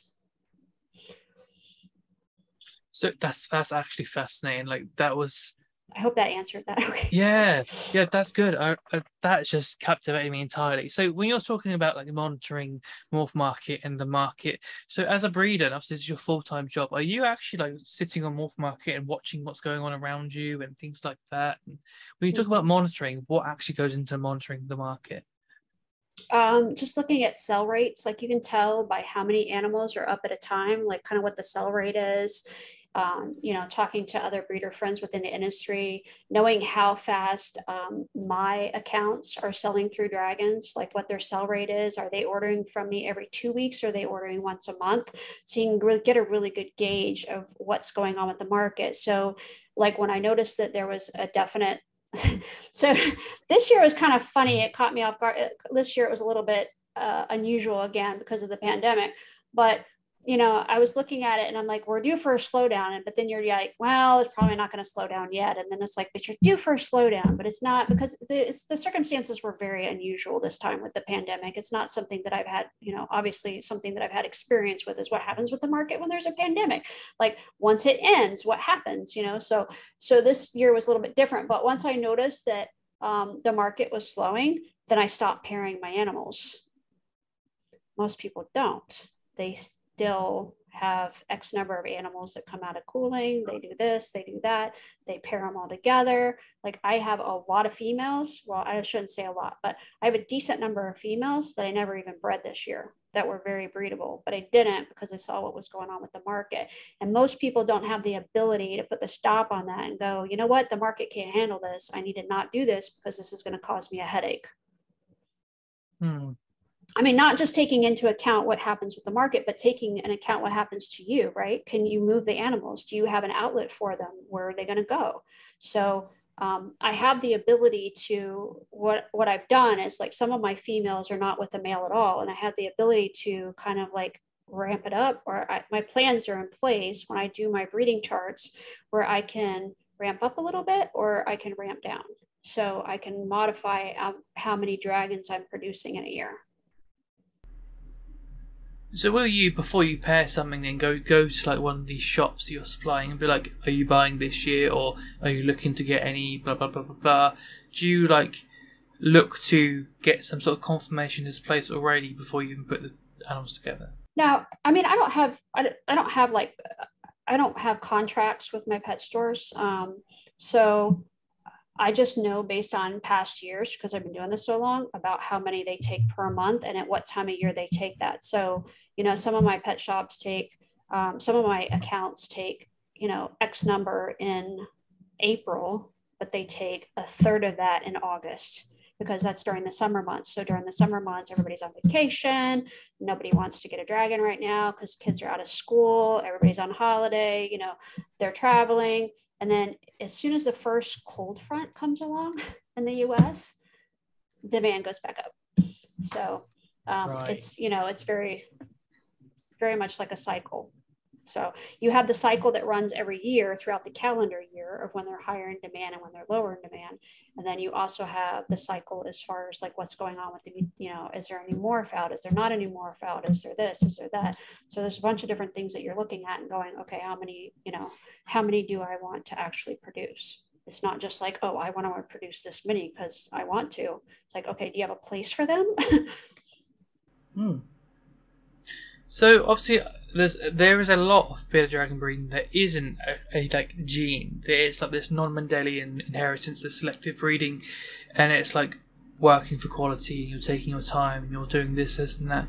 Do you feel that some sort of protects the market, whereas like things like ball pythons, where it's like a gene, I'll buy that, I can replicate that instantly, and it falls quickly. Do you feel like it protects against that slightly? It does to an extent, but with that, I want to say, but the quality of the animal has to be there as well.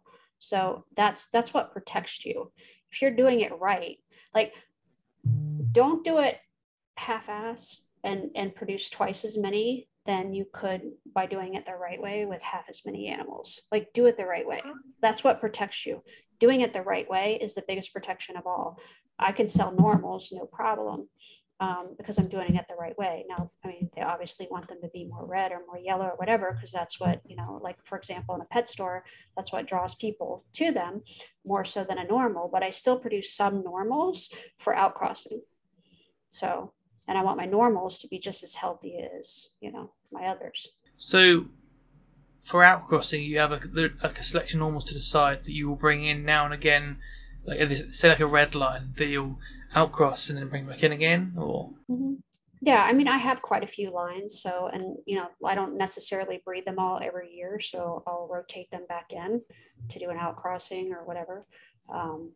So yeah, and then I bring in from outside from a few select dragon breeders that I trust.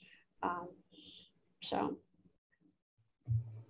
but and that's another thing people don't understand is new breeders don't understand, is that when I purchase an animal to grow up, number one, I like to purchase a baby or a juvenile at largest. I don't like buying adults. I don't want to buy adults because it's somebody else's problem. Why are they selling it? Like, is it too old? Did it not have the results they wanted? Like, I don't want to buy an adult.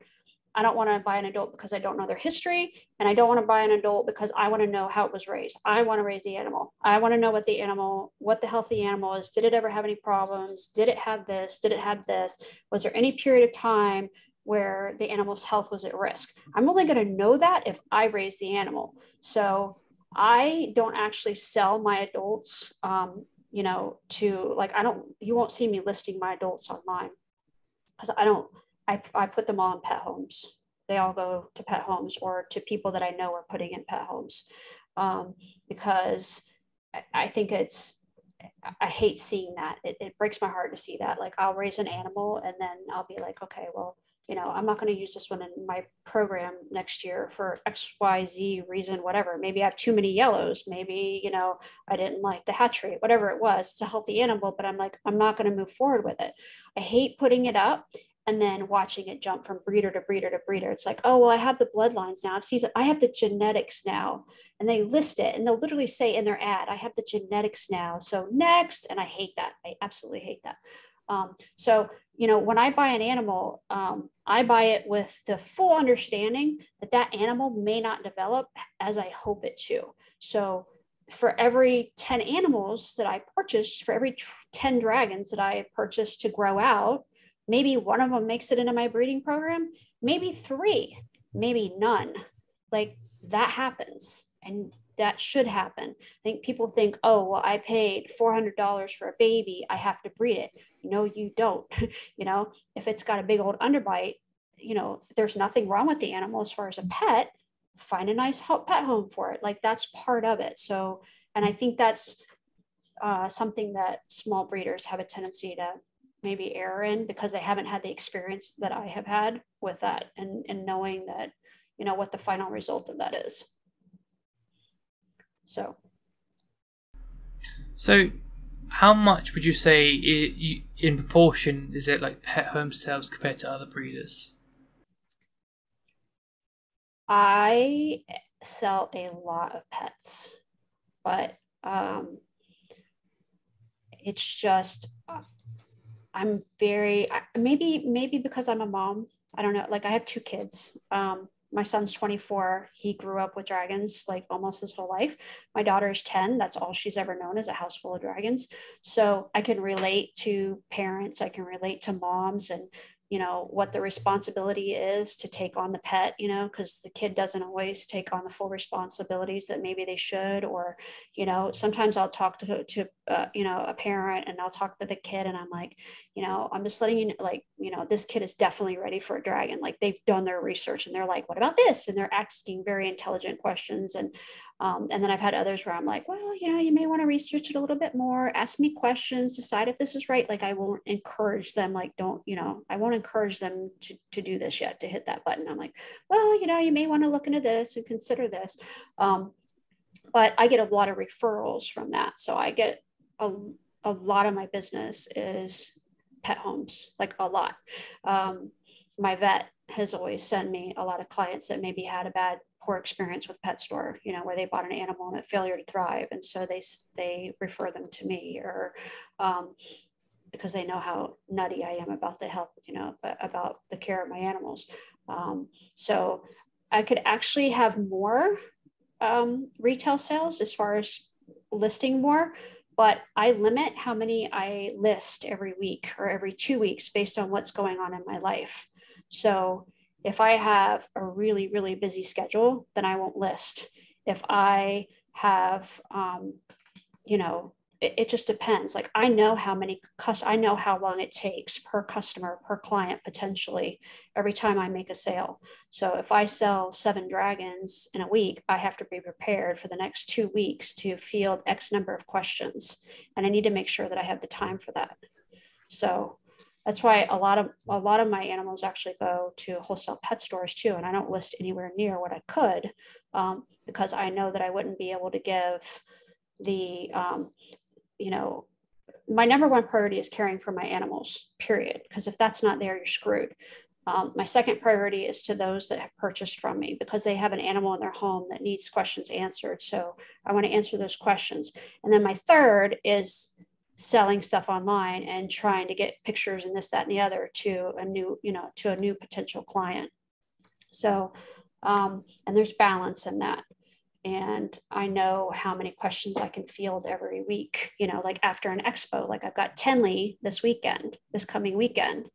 I know not to list next week, because I'm going to have a bunch of questions coming in from you know, based on what my sales are in Tenley, as far as new keepers, inexperienced keepers. I know what I'm going to need to be able to do the following week. Like, can I list or not list? And if I list, I need to list like 3 or 5, you know, or just respond to people that, you know, are asking me locally for a dragon or something. So you have to manage your time. People like you are so important in the reptile industry, and this is where breeders aren't appreciated. Like, it is, you are that person who holds that hand in that first experience, and that is such an amazing thing. And I wish people would seek that out more, because a lot of the time people just they buy that baby beardie that they see in the shop, and they don't think about the support system behind it or the health. Mm-hmm. And people look for the cheapest animal versus where they could be paying someone who has bred them correctly, and they've got that support, and they've got your 20 years of experience to lean on and learn from. So I think you do an amazing job. Thank you. Yeah, I definitely, people will ask me, they'll say, well, aren't you concerned about, you know, being in competition with an animal at a pet store? You know, I mean, like one of the big box stores, you know, like, you know, the huge, you know, huge big box operations. And I said, no, I'm not concerned at all, because a lot of times it's a different client. It's a different type of customer. And if it's my type of customer and it's somebody that really cares about the animal, is not going to treat it like the goldfish. If they're going to treat it like the goldfish, I don't want them as a customer anyway, because that breaks my heart and it ticks me off. If somebody takes an animal that, you know, I've spent the time to, you know, I go through a tremendous amount. I mean, I'm one of the few breeders where my clients actually get my cell phone, and people that have been in the industry as long as I have give me shit for it all the time. They're like, why do you do that? That's stupid. And I'm like, but I want that mom who's freaking out over something to be able to reach me. You know, that's a rare thing, but yeah, so I mean, I try to make sure that they do have access. And of course, I lost myself. I don't even remember where I was going with this, but yeah, I totally lost myself. Sometimes my mind goes faster than my mouth and it gets me into trouble. But yeah, so clients that purchase from the big box store, a lot of times it's, it's an emotional purchase. An animal is an emotional purchase. So the little kid sees the animal in the glass and they're like, Mommy, I love it. Or, even just the, whoever looking in at that animal, they're like, oh my gosh, I love that. And it's emotional. So you don't necessarily, when it's emotional, you're not necessarily going through all of the steps of what I need, what I don't need. They're just like, oh, it's cute, I need to take it home. So I don't always think these things through.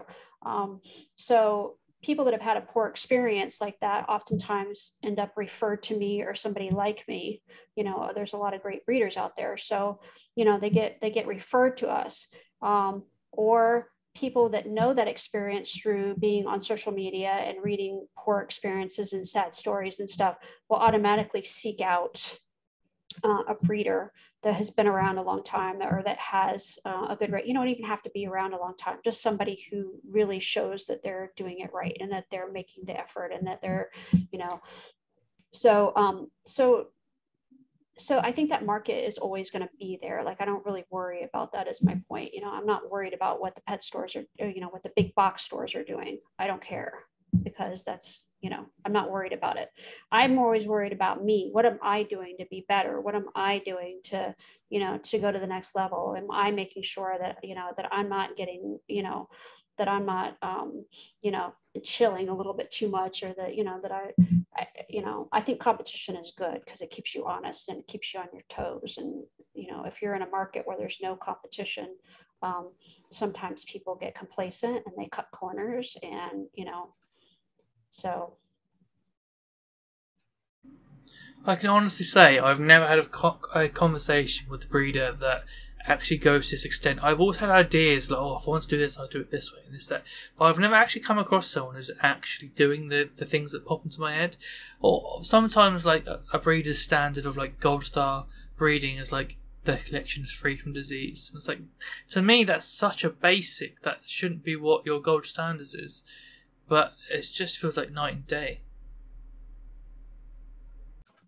Prey City over here. So, what do you feel? Oh, my next question was going to be, what is your most important trait you focus on? But I believe your answer is going to be health, isn't it? Mm-hmm. Yeah. Yeah. Yeah. So a gene that I like the idea of is the paradox. Obviously, previous books and people have claimed that it's not replicatable. Obviously, what your experience with that? It's heritable. It's very heritable. Mm-hmm. It's just not. It's not as predictable as everybody would want it to be. So, and it occurs at different times. I mean, I've sold dragons. I can't even tell you how many dragons I've sold and that I've sent to either like one of my pet store accounts or that I've sent home with a customer. And then 3 months later, I get a picture and they're like, what is going on here? And I'm like, oh, that's a paradox. Scratch you. Like, that's cool. So, I tried to, because I had paradox first pop out in my lines. It popped out for the first time in 2012. Okay, so 10 years ago. And the first one that I ever produced, his name was Key Lime, and it was pretty radical. I mean, he just so happened to be a holdback. Like, he was the male that I held that was a holdback. I liked him. I kept him for all the right reasons. And then he went into shed when he was like, I don't know, 5 or 6 months old. And while he was in shed, I'm like, he's washing out. He was a hypo leatherback. And when he shed out, he was a totally different animal. So it happens at all different stages. So because of that, let's run through this. So if you have a female that lays 3 clutches and they're all 30 eggs each, and she has 100% hatch rate, then you're talking about, and some of my girls will lay every 14 to 17 days, and then others lay every 30 days or whatever. So you have this like anywhere from, 14, usually 17 to 30 days ish between clutches. Then all of a sudden you have 90 babies that you're going to hold back and watch to see if they turn. And how long are you going to hold those? And where are you going to put them? Because you have to divide off. People don't think about that. As the animals get larger, you can't keep 5 in an enclosure anymore. You have to go to 3 and then to 2 and then to 1. Where are you going to put them all? The amount of food, the amount of, and dragons, unlike some species, dragons are like, I hate to say it this way, but so dragons are kind of like a ticking time bomb. Okay. you only have so long to get your numbers down. Okay. So you have your wholesale accounts, which are typically going to be, you know, your dragons that go out to the pet stores and stuff. You usually send those out at around 5 inches, 6 grams, right around in there. Your retail for me, if I'm confident in my bloodline, and you know, and I mean I know my bloodlines well, it's like 8 grams, 6 inches plus, you know, 6 to 8 inch mark. So but they grow very quickly, so you only have so long for them to go bye-bye. The pet stores don't want a 12 and 14 and 16 and 18 inch dragons. They don't want those, because the customer wants what? They want the little baby. They want the little itty bitty baby because it's cute. They want to watch it grow up, which I don't blame them. I'd want, you know, if I was a little kid, I'd want to watch my dragon grow up too. So the demand for the animal is when they're small, not when they're huge. So you hold back 90 animals from one pairing. That's only if she lays 3 clutches. What if she lays 5? You hold back 90 animals, all of your space is gone. How long are you going to hold them? So I did chase it. It's fun. I love watching them change. But over the last couple of years, I've kind of moved into a state where I'm just kind of like, okay, well, if they happen to change and I still have them for all the right reasons, then cool. If I don't have them, okay, well, whatever. Somebody else gets to enjoy the change. And the funny thing is that a lot of times the customer, because they're not familiar with the mutation, they don't even know they have a paradox. So they don't even realize, like they'll just send me an update, because a lot of my clients will send me updates of their dragons. And they'll send me an update and I'm like, oh, you got a paradox. And they're like, what? They're like, we didn't know what happened. And I'm like, it's a paradox. So it's kind of funny. But yeah, I mean, dragons are, unfortunately, you know, you only have so long to move them out, because they keep getting bigger and bigger and bigger, and they eat more and more food, and your health and your food expenses go up and up and up, and your space is completely, you know, because as they get bigger, then you have to separate them. So they are kind of for a breeder, they are kind of a ticking time bomb. So are you going to hang on to 90 little bombs that are getting bigger really fast, and that's just one pairing? No. So but it is absolutely heritable. And I've had clutches where I've had, like, you know, that I know of, upwards of 7 or 9 animals. And it's also highly variable too. So that's the other problem too. If the animal isn't so you typically see translucent animals that are paradox more so than you do non. And that's because it's easier to spot. It's easier to see the change. It's only because it's easier to identify. It's not because there's more translucent animals that are paradox. And initially, which wasn't the breeder's fault at all, it was just based on the limited amount of information that was available at the time that they first popped out. It was thought back then that it had something to do with hypo and trans. Okay, that there was some sort of a relationship there that was potentially.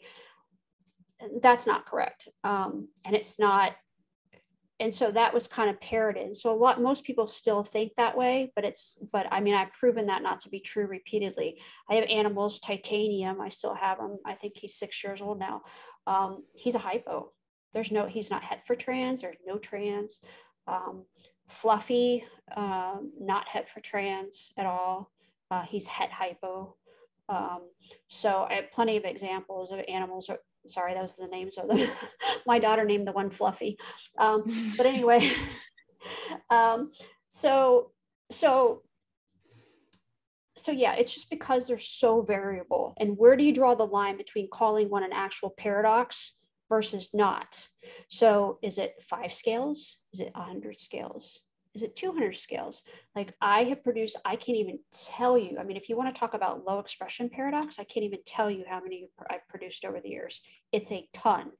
So moderate expression to high expression, I've produced quite a few. But a lot of times, you know, they show themselves after they've left the building. So. And then sometimes, you know, you'll have them that, you know, show up and it's just in one little spot, and you may or may not, you know, the average pet keeper won't even notice that one little spot. So going from like indoors to outdoors, have you noticed a difference between clutch size of the same individual from indoors to out? No difference, no? Nope. The bloodline is the indicator for me. Like I have some bloodlines that just lay, I mean, I have one bloodline that I've been running since, I don't know, probably 2008 or something like that. And the girls are just ginormous and they lay a lot of eggs. And then I have other bloodlines that don't lay as many eggs. So, you know, they'll lay 18, whereas I have some lines that'll lay upwards of 40. But a lot of times it's in the 30 range, you know, for that particular bloodline, which is still quite a few. So, but no difference as far as indoor, outdoor. Mm-mm. You obviously have like variation as well. So like if one girl produces like a 15 clutch, then a 20, then an 18, like how do you begin to get, as it over multiple years you get a gauge on what their general clutch size is going to be before you start selecting for clutch size and longevity? And well, I'm not really looking for, when I'm selecting my animals, I'm not necessarily looking for how many babies that particular bloodline produces. I'm really not. It's not something that I really put into the formula. Are the babies healthy? Did they hatch out? You know, did they all, you know, did the siblings and them kind of all grow up pretty evenly, or were they, you know, were they really staggered? You know, those are the things I'm looking for. It's not like, oh, well, she only lays 15 eggs, so therefore I don't want to hold back from this. I don't do that. For me anyway, I don't do that. Some breeders may, I don't. I'm looking for the recovery rate on the female. You know, some females have like, don't even look like they've laid. They don't even look like they've even laid a clutch of eggs. Like you can just feel that the cavity is empty. You know, I mean, they'll look a little bit, but I mean, they really like the recovery is like 2 days. And then you have other females that have a little bit more difficult recovery. You know, they're a little bit slower to put the weight back on and this, that, and the other. So I'm looking for blood when I'm holding back my girls. I'm selecting from my pairing, you know, from you know, selecting offspring from a pairing that had, the female had a really good recovery rate. You know, I want her to bounce back like fast for her health, not for, you know, but that's one thing that I look for. And, you know, if how they utilize their calcium and stuff like that. So I supplement with liquid calcium while a girl's gravid, which a lot of breeders don't do. I do that. And that is, my eggs look much different. Like when I'm searching through social media, I notice huge differences in my eggs because of the nutrition that the female is receiving and the male is receiving prior. So I don't see this decalcification in the windowing that you do in a lot of breeders. so obviously, like, because you're focusing on so much health and whatnot, what's the oldest bearded dragon you've had?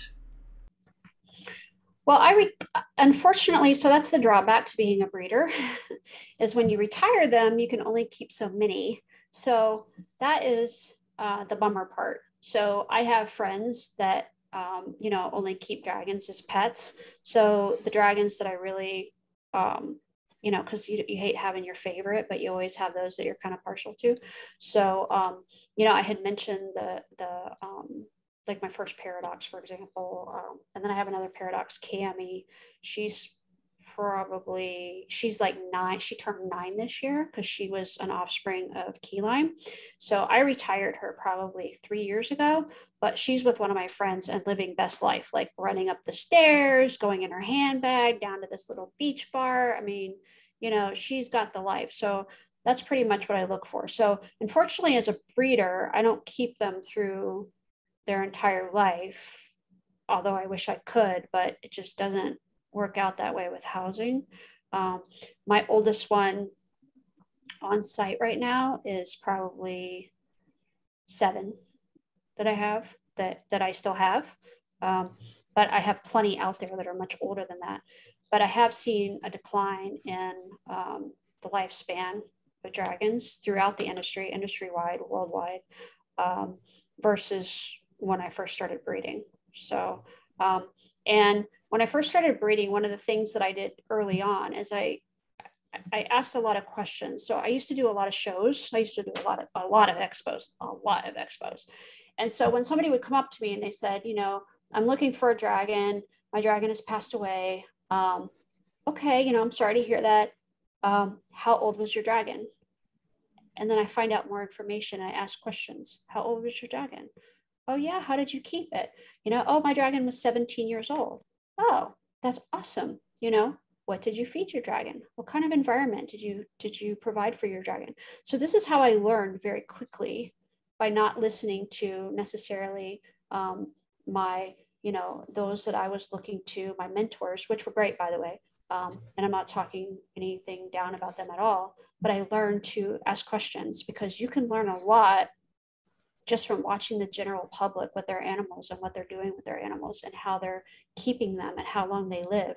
Ask those questions. So when you have somebody come into your shop and they mention that they had a bearded dragon and you're finding out how long that animal lived, you ask a series of questions to determine why that animal either lived a long time or didn't live a long time. So typically it's those that had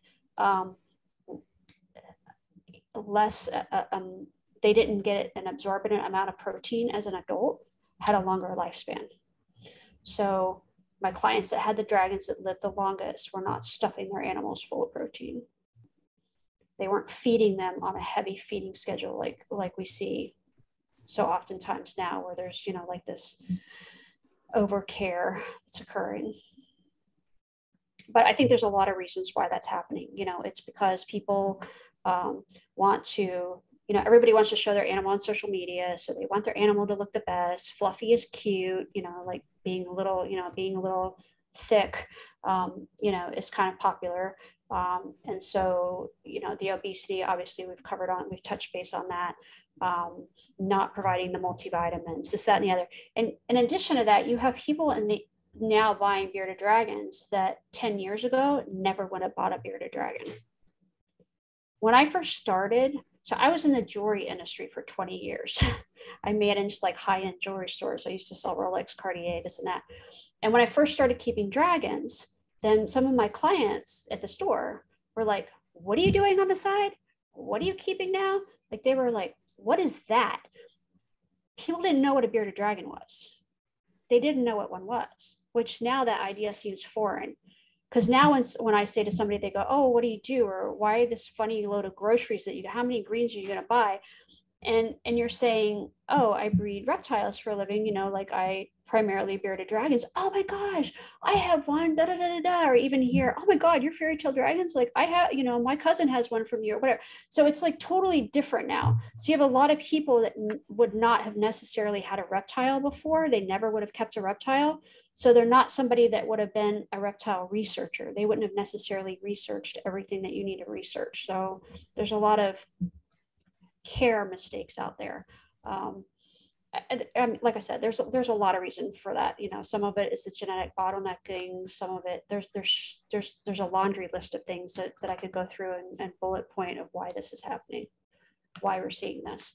It seems like, honestly, which most dragon breeders aren't honest about this, and most dragon breeders aren't willing to have the conversation because they're like, oh, they want to, it's almost like it's a topic that they're hesitant to talk about it. It scares them or something. But I think right now, probably if I had to say, you know, what's the average lifespan for a dragon that's well cared for, I would say it's probably between 5 and 7 years now. Really? Mm-hmm. You're not seeing the longevity that we did when I first started in this. So, and I think it's for a variety of reasons. Shortcuts and whatnot. Mm-hmm. Yeah, like I said, I mean, I could probably sit here and list like 20 different things that I think are contributing to that. And again, how much of that is when people are line breeding, how far they're going inbreeding before outcrossing, or not even outcrossing at all. So Right. Yeah, like there's some, you know, there's some of that going on now because you're trying to create extremes. Extremes come at a cost. So anytime you see something in an extreme, there's you hit a point and then you can't cross that line. And if you cross that line, there's a price to be paid for that.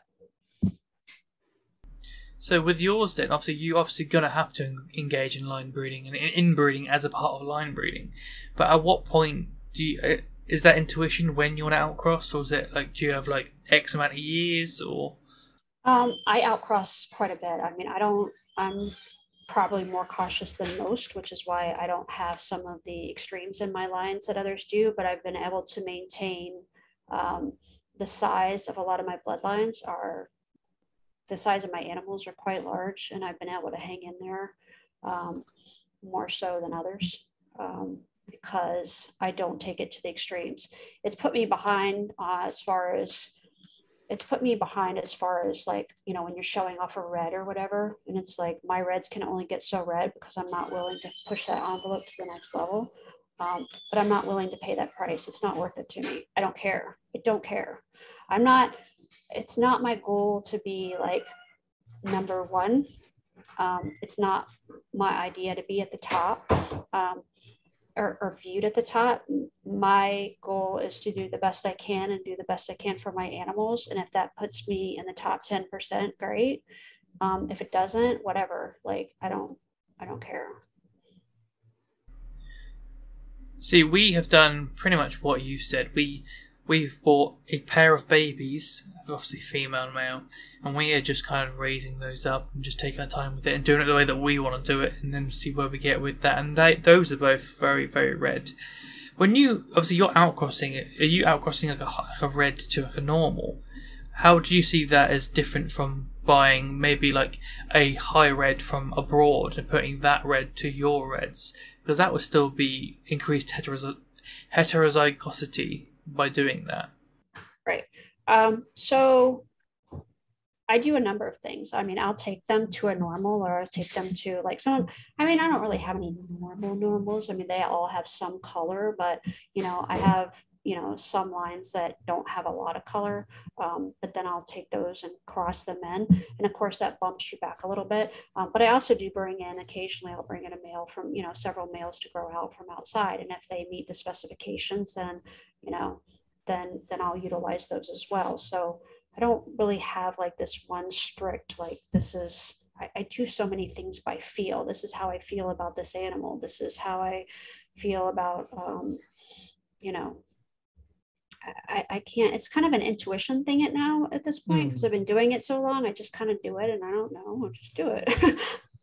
I'm like, I know these two animals would work well together, you know, and most of the time they do. And if they don't, and I don't see the results that I want to see, I don't repeat the pairing. Very simple. So I think a lot of times people will hold back from a pairing that has less than optimal results because they want the look of that one animal. And that's a bad idea. I can tell you from experience, that's a bad idea. Don't do it. You end up kind of, you pay for that. There's a line that I want to talk about, and it's red. And I think you're already going to guess what that line is. And that's Red Monster. How much of that do you think is even fixable at this point? So you can take, I mean, I could take my reds and do that in just a couple of generations, no problem. Anybody can. But you start to see a lot of problems, like a lot of problems. If you go through various accounts and you look at their animals, and I'm not talking about just the one ad they have for sale. I'm talking about the entire clutch. Look at the clutch when they hatch. Look across the clutch, and what do you notice? Very short bodied, you know, no neck, this, that, and yet, like you start noticing like a lot of things. So you may have one animal that visually looks okay, but that doesn't make the line okay. And as soon as you outcross them, that falls apart.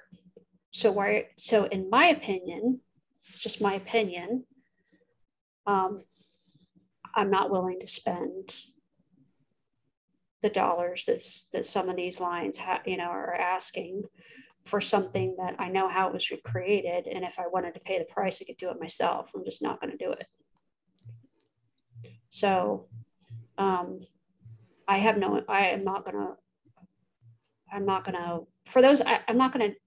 to, for anybody who wants to work with it, then that's up to them.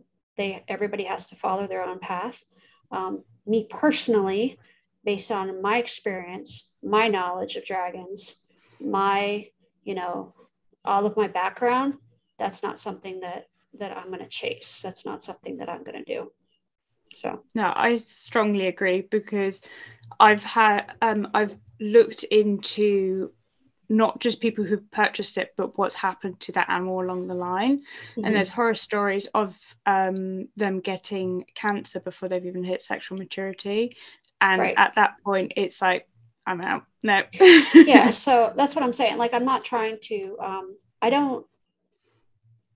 I just, everybody needs to keep in mind, like when you see these things pop up, because it's going to pop, there's going to be other names and other this and other extremes. Mm-hmm. And you can only go so far with a species that we can no longer bring it. We don't have access to necessarily, new blood. I mean, you don't, mm-hmm. So you have to be very careful and very responsible about, what you're doing. And I don't want that for people that own a dragon from me. I don't want their animal to get cancer when it's 6 months old. I don't want it to fail to thrive. I don't want them to, take that animal that may reach adulthood and breed it to a female and have, this huge variety pack of, of animals as far as their structure and this, that, and the other. So, and some of that is going to be somewhat unavoidable anyway, because of where we are with the dragon pool anyway. But I think each of us, we have a responsibility to try to do the absolute best that we can, with what we have to work with, and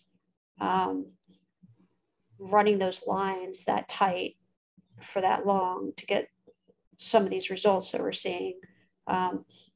There's definitely a really heavy price to be paid for that. And I don't think that's at all worth it.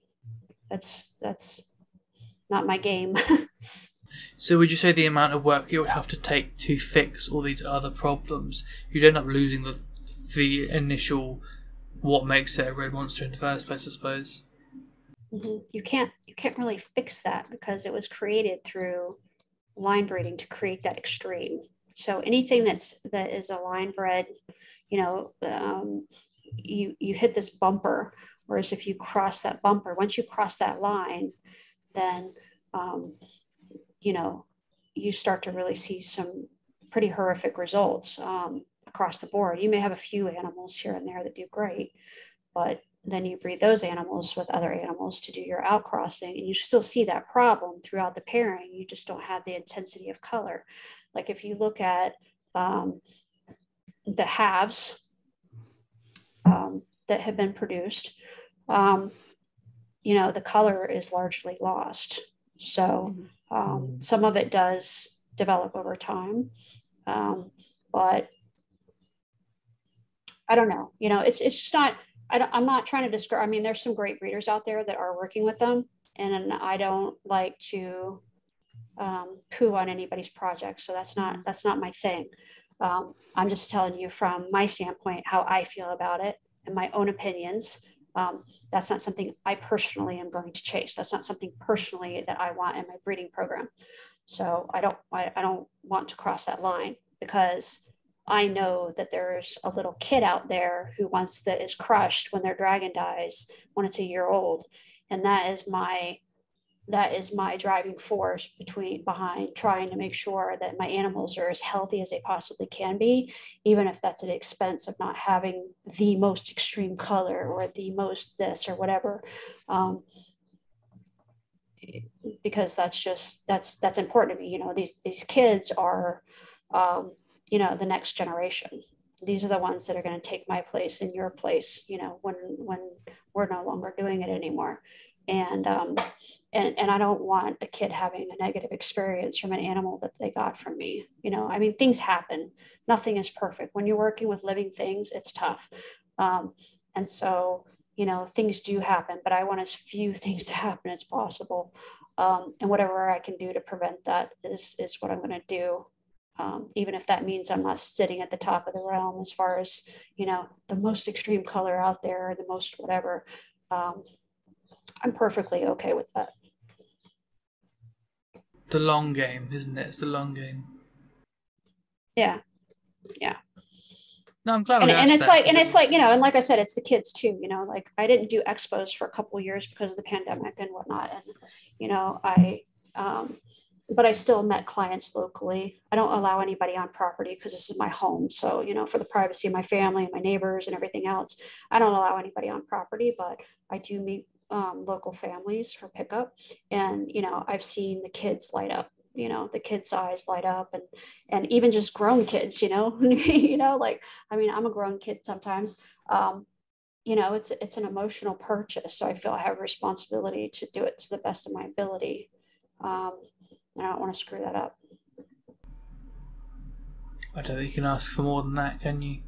So, in terms of the babies then, how are you housing these babies? I know you said you were using tubs. Are they like open top with like lighting above them, or? Mm-hmm. Yeah, I use an open, well, I have two systems going right now. So I have kind of the more traditional tub system, which for a breeder of my size, then that's really the best way to do it as far as being able to, you know, clean everybody and get to everybody. And, you know, so they do have some cage furniture. So they do have ramps, this, that, and the other, to make sure that, you know, they're not nervous and whatnot and so forth. But for me, you know, I'm not going to be able to run necessarily glass enclosures for the most part. And for me, as far as ventilation, this, that, and the other, for my environment, I prefer the open tops than I do the condo style, which I've definitely used the condo style. I used the condo style for quite a few years. If you go back on my Facebook account, you'll see my condos that I used for babies and adults. But the bins allow me to just kind of like reach in, touch them, play with, you know, whatever, interact with them. It also kind of desensitizes them to anything that they would experience when they go into a new home, you know, because I'm coming in from above, but they're going to get that in a new home. Chances are it's going to happen in a new home. So they're already kind of desensitized to that and they're used to it. So there's a number of reasons why I use that system. But it works out really well. And then I have an indoor-outdoor system that I'm not using for anything that I am currently retailing, but I mean, I could, but I've been using it with some of my holdbacks, and that's working out really well, where the babies come out during the day in enclosures, and then they go back in the evening. So that's something we're on like the third system, like kind of tweak it and go back to the drawing board. I think people a lot of times they start on something and they're like, oh, this is the only way to do it. They don't try anything new. People are afraid to try something new because they're afraid of failure, which for me is being like proactive and not wanting to mess anything up. I mean, it's hard for me to do that, but Ron has really kind of opened me up to, hey, dum-dum, you know, you really learn a lot of new things if you're willing to try this and that. So now I'm like, okay. So now I'm at the standpoint where I just say, you know, now I'm at the point in all of this where I'm like, okay, well, I think I want to do this and I think I want to do that. And let's try this and see if this works. So that's how you get better, is by being willing to step out of the box a little bit and do something new. So the indoor outdoor is this third one is working actually really well. And I like it a lot. And it allows my babies to get natural sun. So yeah, I've got that going on too. So I'm currently running about 20 enclosures that are indoor outdoor for the younger ones, anywhere from baby to, you know, large juvenile into subadult. So.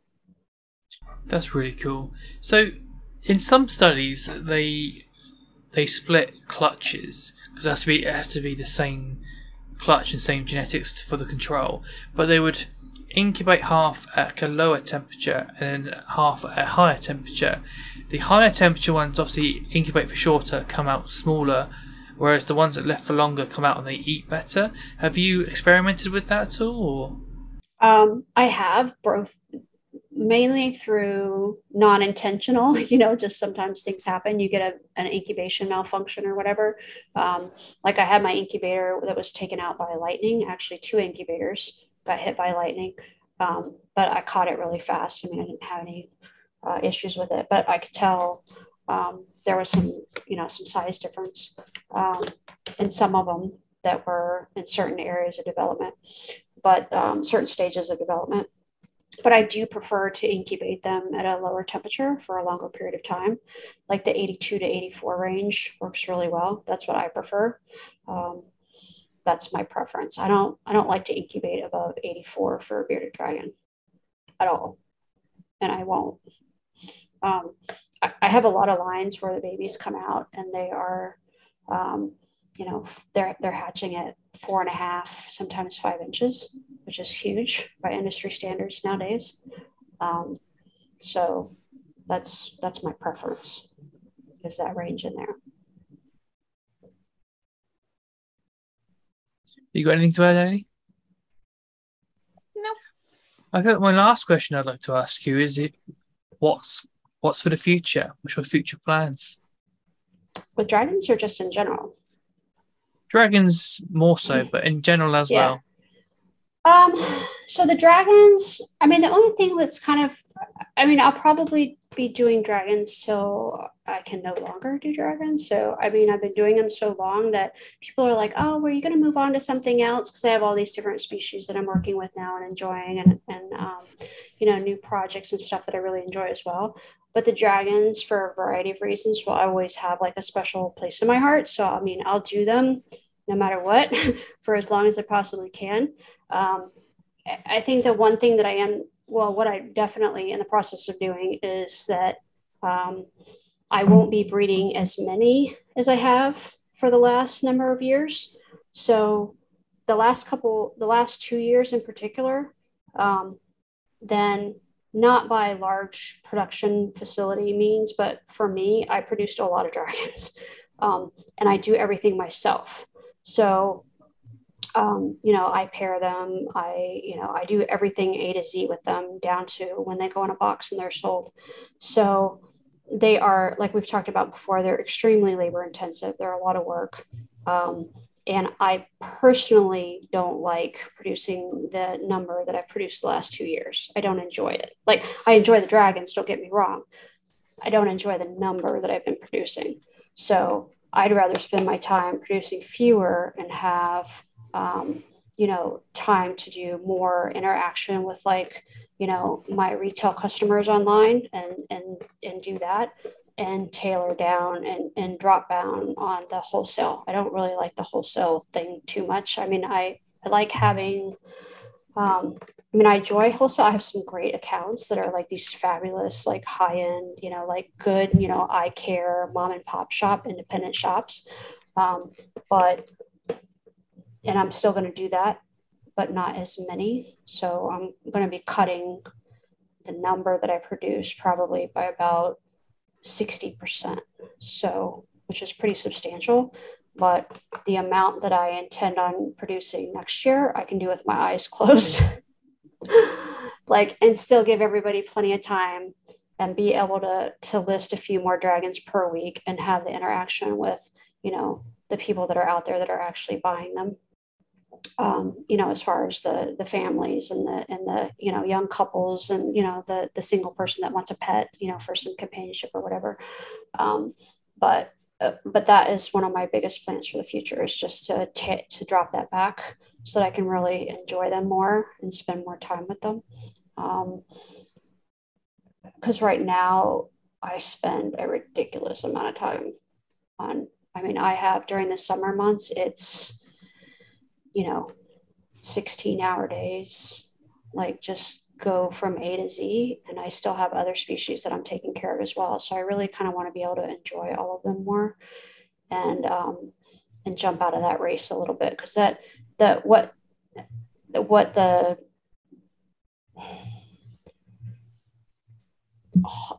wholesale end of it, like the big box wholesale thing, that's not my game. It'll never be my game. I care too much for that to be my game.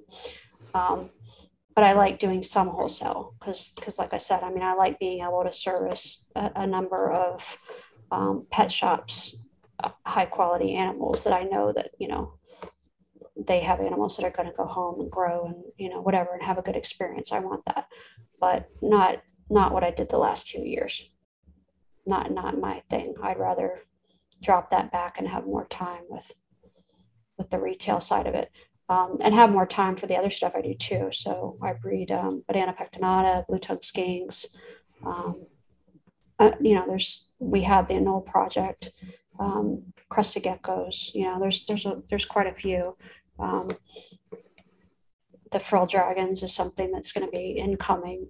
So I want to work, make sure that, because it's really easy for you. You have to look, everybody's different. And I think you have to be able to look within yourself and say, is this best for me? Is this what I need to be doing? Like, is this my path?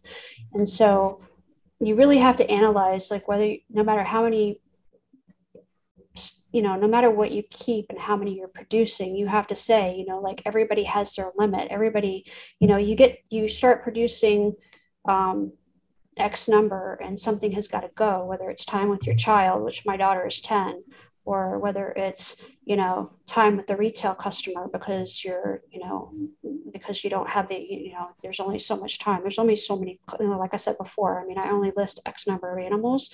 It's not because that's all I want to offer, but I know that's all I can devote my time to. So you constantly have to kind of play with it and say, okay, this is my comfort zone. This is what makes me happy. This is where I do my best work. And so I never want to get to a point where I'm cutting corners or not giving it my best because I've gotten too big or because I'm not putting my focus in the right place. So, it's like this huge balancing act. So, I had the opportunity, I definitely tinkered with larger numbers in wholesale. And like I said, it's not my thing. I do fine at it as far as the quality of animal, but I don't get joy out of it. So I don't want to do that anymore. That's fair enough.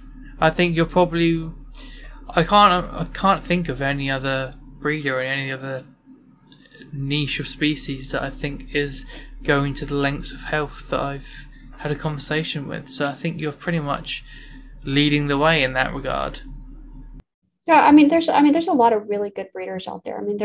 There's a lot of breeders out there that really need to, step up their game and be open to making some changes and look at things from a different perspective, in my opinion.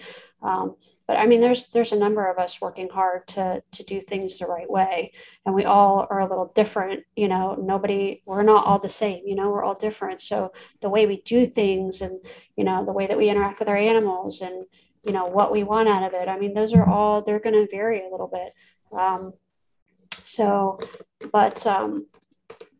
Yeah, I don't know. I think that people are kind of sometimes get a little bit too busy trying to one up one another instead of really trying to like one up yourself. Yeah, so I don't know. Fair enough. I feel like going into the future, you've got it all planned out. Well, over the way, you kind of, you trip on this, you trip on that, you go, oh, I don't like this. Oh, I don't like that. This is the way I should be doing it, not this way. I'm extremely observant. If anything, I'm an extremely observant person, and I notice very little things, tiny little things, and I go, ooh, like I need to do this and I need to do that. And you may not be able to necessarily do it in that moment, but you need to put it into your future plans.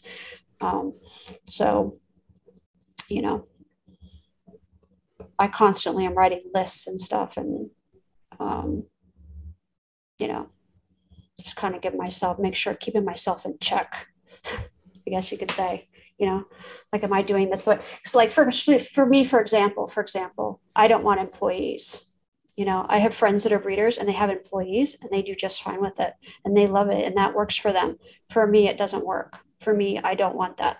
I want to stay in a position where I have control of everything, that I see everything. Not necessarily, it's not a control issue. It kind of is. I want to be able to see everything. I want to, like, if an animal has, even as simple as like if they have an off poop, if their poop is a little off, I may put a mental note of that, or I'll even put a sticky note on their bin just so that I can keep watch. And it's like, okay, is there anything going on here? If I have an animal that, isn't necessarily eating like I think they should be eating, I want to be able to make a mental note of that. I can't do that if I have employees. So, at the end of the day, I'm accountable for every animal that I offer, whether retail or wholesale. So, I don't want to miss anything. And if you have employees, you're going to miss stuff. And that's, for some people, that's fine. And I don't, that's not a problem. But for me, it's just I'm just like, nope.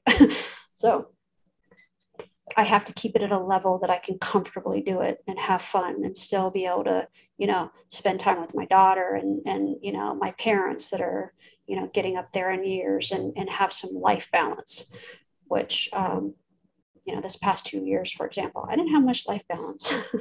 So, because I wasn't willing to, take your foot off the gas.